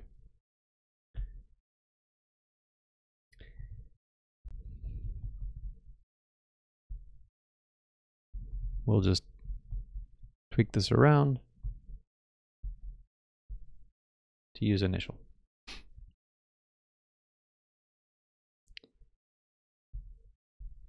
All right. Try again. Ooh, I messed up. I'm getting tired, y'all. I can tell. I'm starting to make silly mistakes that I should be able to catch. I didn't even do it right. So, what? What happened there? We have, in theory, I thought that passing in the student would populate that field so that it wouldn't act as required in the data. I'm disappointed that that does not appear to be the case.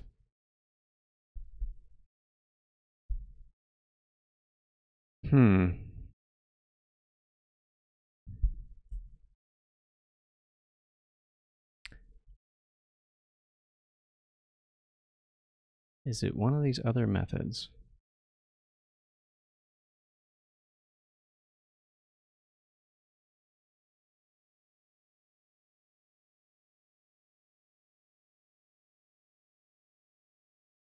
So I think the problem is that the initial, okay, this might be it. The initial is only used on the GET request, as I think I mentioned, or I maybe didn't mention it, but it's now coming back to me. That's why putting it in initial is not the right spot. So I thought I could do it with keyword arguments, but that's clearly not correct either. And so get form keyword arguments. This is maybe it was the right thing to do to put it in form keyword arguments, but I put it in the wrong spot. What we need to do is replace the request post with a different dictionary. All right. And maybe I have, let me see if I have other examples of this, because, well, maybe if I did, I got rid of them. Or no, or did I search for the wrong thing? I think I just searched for the wrong thing. I did. Again, that's what fatigue does to you. So that's adding an attribute of the keyword arguments. That's not what I'm looking for. All right, I don't think I'm going to find it quickly, but I think I know what I want to do. I want to take the form keyword arguments, and so let's rename these again. Go back to form keyword arguments and call this quargs again. Now, the difference is what? We've got to be careful with this too. It needs to be the right method. On a post, I need to update this with the data attribute. Now that's probably something I could realistically search for.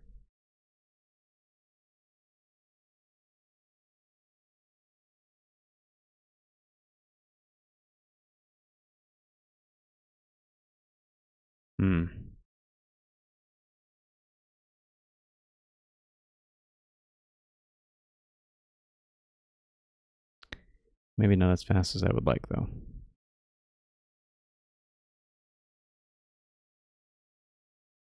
Okay. Well, we won't go off past effort, past work.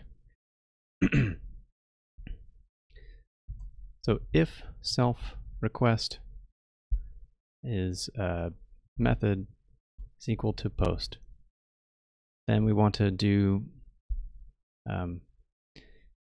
we want to insert our data into the actual post data.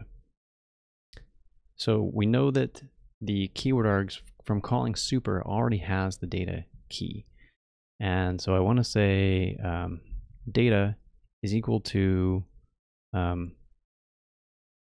want to copy, I think we want to copy the post, because what if I tried to do this, if I tried to say keyword args data and then tried to insert the student in here directly, well, let's just do it. And so you see what happens. I think it's going to tell me that that is immutable.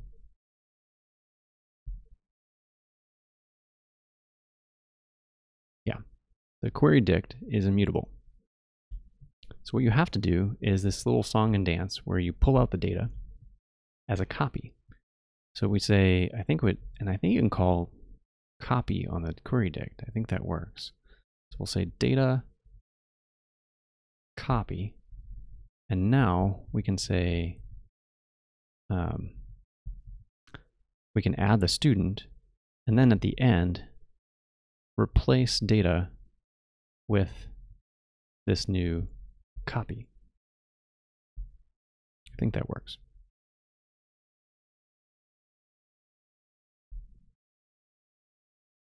What? Did I? Oh, I still have this thing. That line's wrong.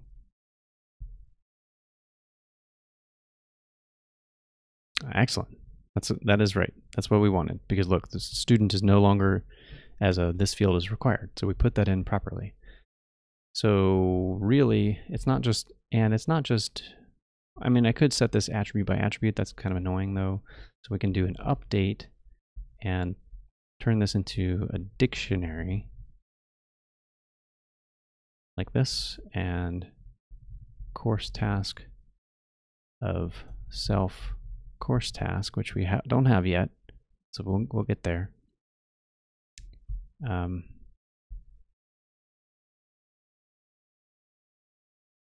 And if we run this test right now, it's going to fail because course task is not a property. So it doesn't know what that is. So we're going to take this chunk of code right here and move that down here. And we'll say cache property, def course task. And now we're going to return this and add a self onto here. So I think you can see the impact of this is it starts to make the context really clear. In fact, we could probably do an update on this. We could continue to refine, get it down to one line. Why don't we? Let's do that and say context, update. Okay.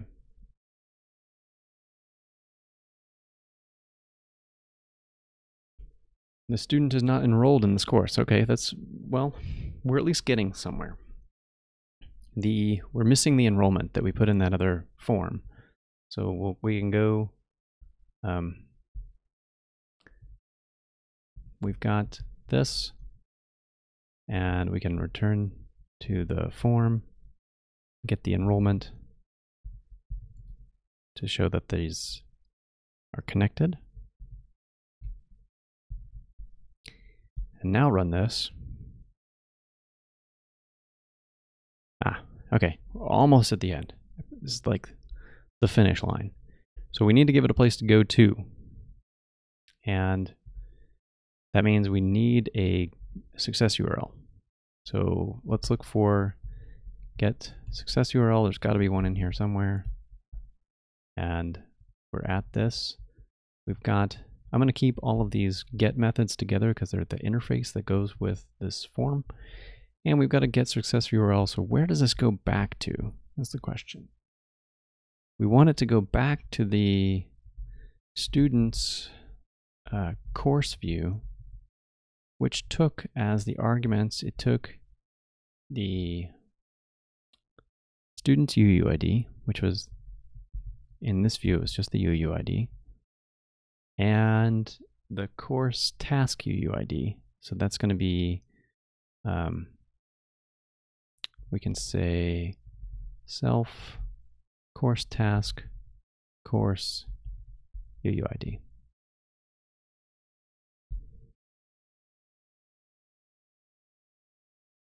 Whoops. Oh, nope, now ours is passing. Now it's doing now this form is not in the errors because it's actually doing the 302. So we delete that. And, oh, okay. I forgot to save the thing. Good thing we wrote a test, right? So the view is all cleaned up. I think this is pretty darn close to where we want to be.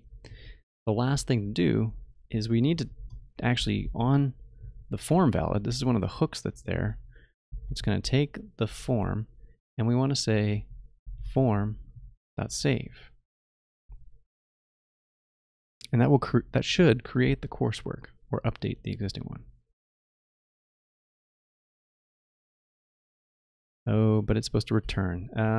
So we need to call form.save, and then we want to return the super call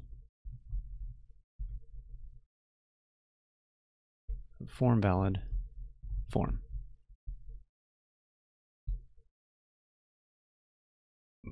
Finally. All right. That was a lot. What seemed, so I guess the summary of this is that what seemed like this not very challenging feature of, can we click a little calendar icon, come to a page that will let us set a date, save a thing so that it completes the task for a student, was a whole new form, a whole new view, a view that required custom logic, a lot of tests. There's more validation that I haven't even done yet. So it was a bunch of stuff. Hopefully you found that journey enjoyable, or at least you understand everything that goes into this. It's not, and this is just, I don't want to trivialize it. This is what it takes to make a server rendered view of this. Imagine the effort that would happen if you had a JavaScript based version. So not only would you have to do some form stuff, instead of making a view, because we haven't even touched the template yet, instead of making a view, you would make an API, and it would do some JSON serialization. And then you'd have to go over into JavaScript land and do all of these kind of things and make handling code over on that side too. So I think it's just trade-offs of what you prefer. I do think that in the end, this ends up being pretty tight and clean, and it's going to be very well covered in test coverage.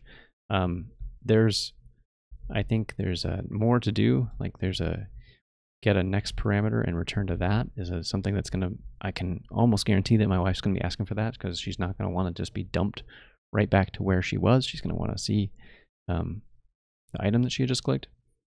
So there's that. So there's additions that need to be made here. There's refinements on the checking to make sure that there are those extra edge conditions about completion dates being out of bounds and all these sort of things. But that's been this flow, and that's what feature development on this project looks like. I think my brain is totally fried at this point. I hope you've enjoyed this journey. I will take this content, post it up on YouTube if you're still around. If you wouldn't mind, if you're watching on YouTube later, give me a like or subscribe down below. That'd be really awesome. I think that would help me be discovered by more people. And I just want to say thank you for joining in, and I will see you next time. Take care.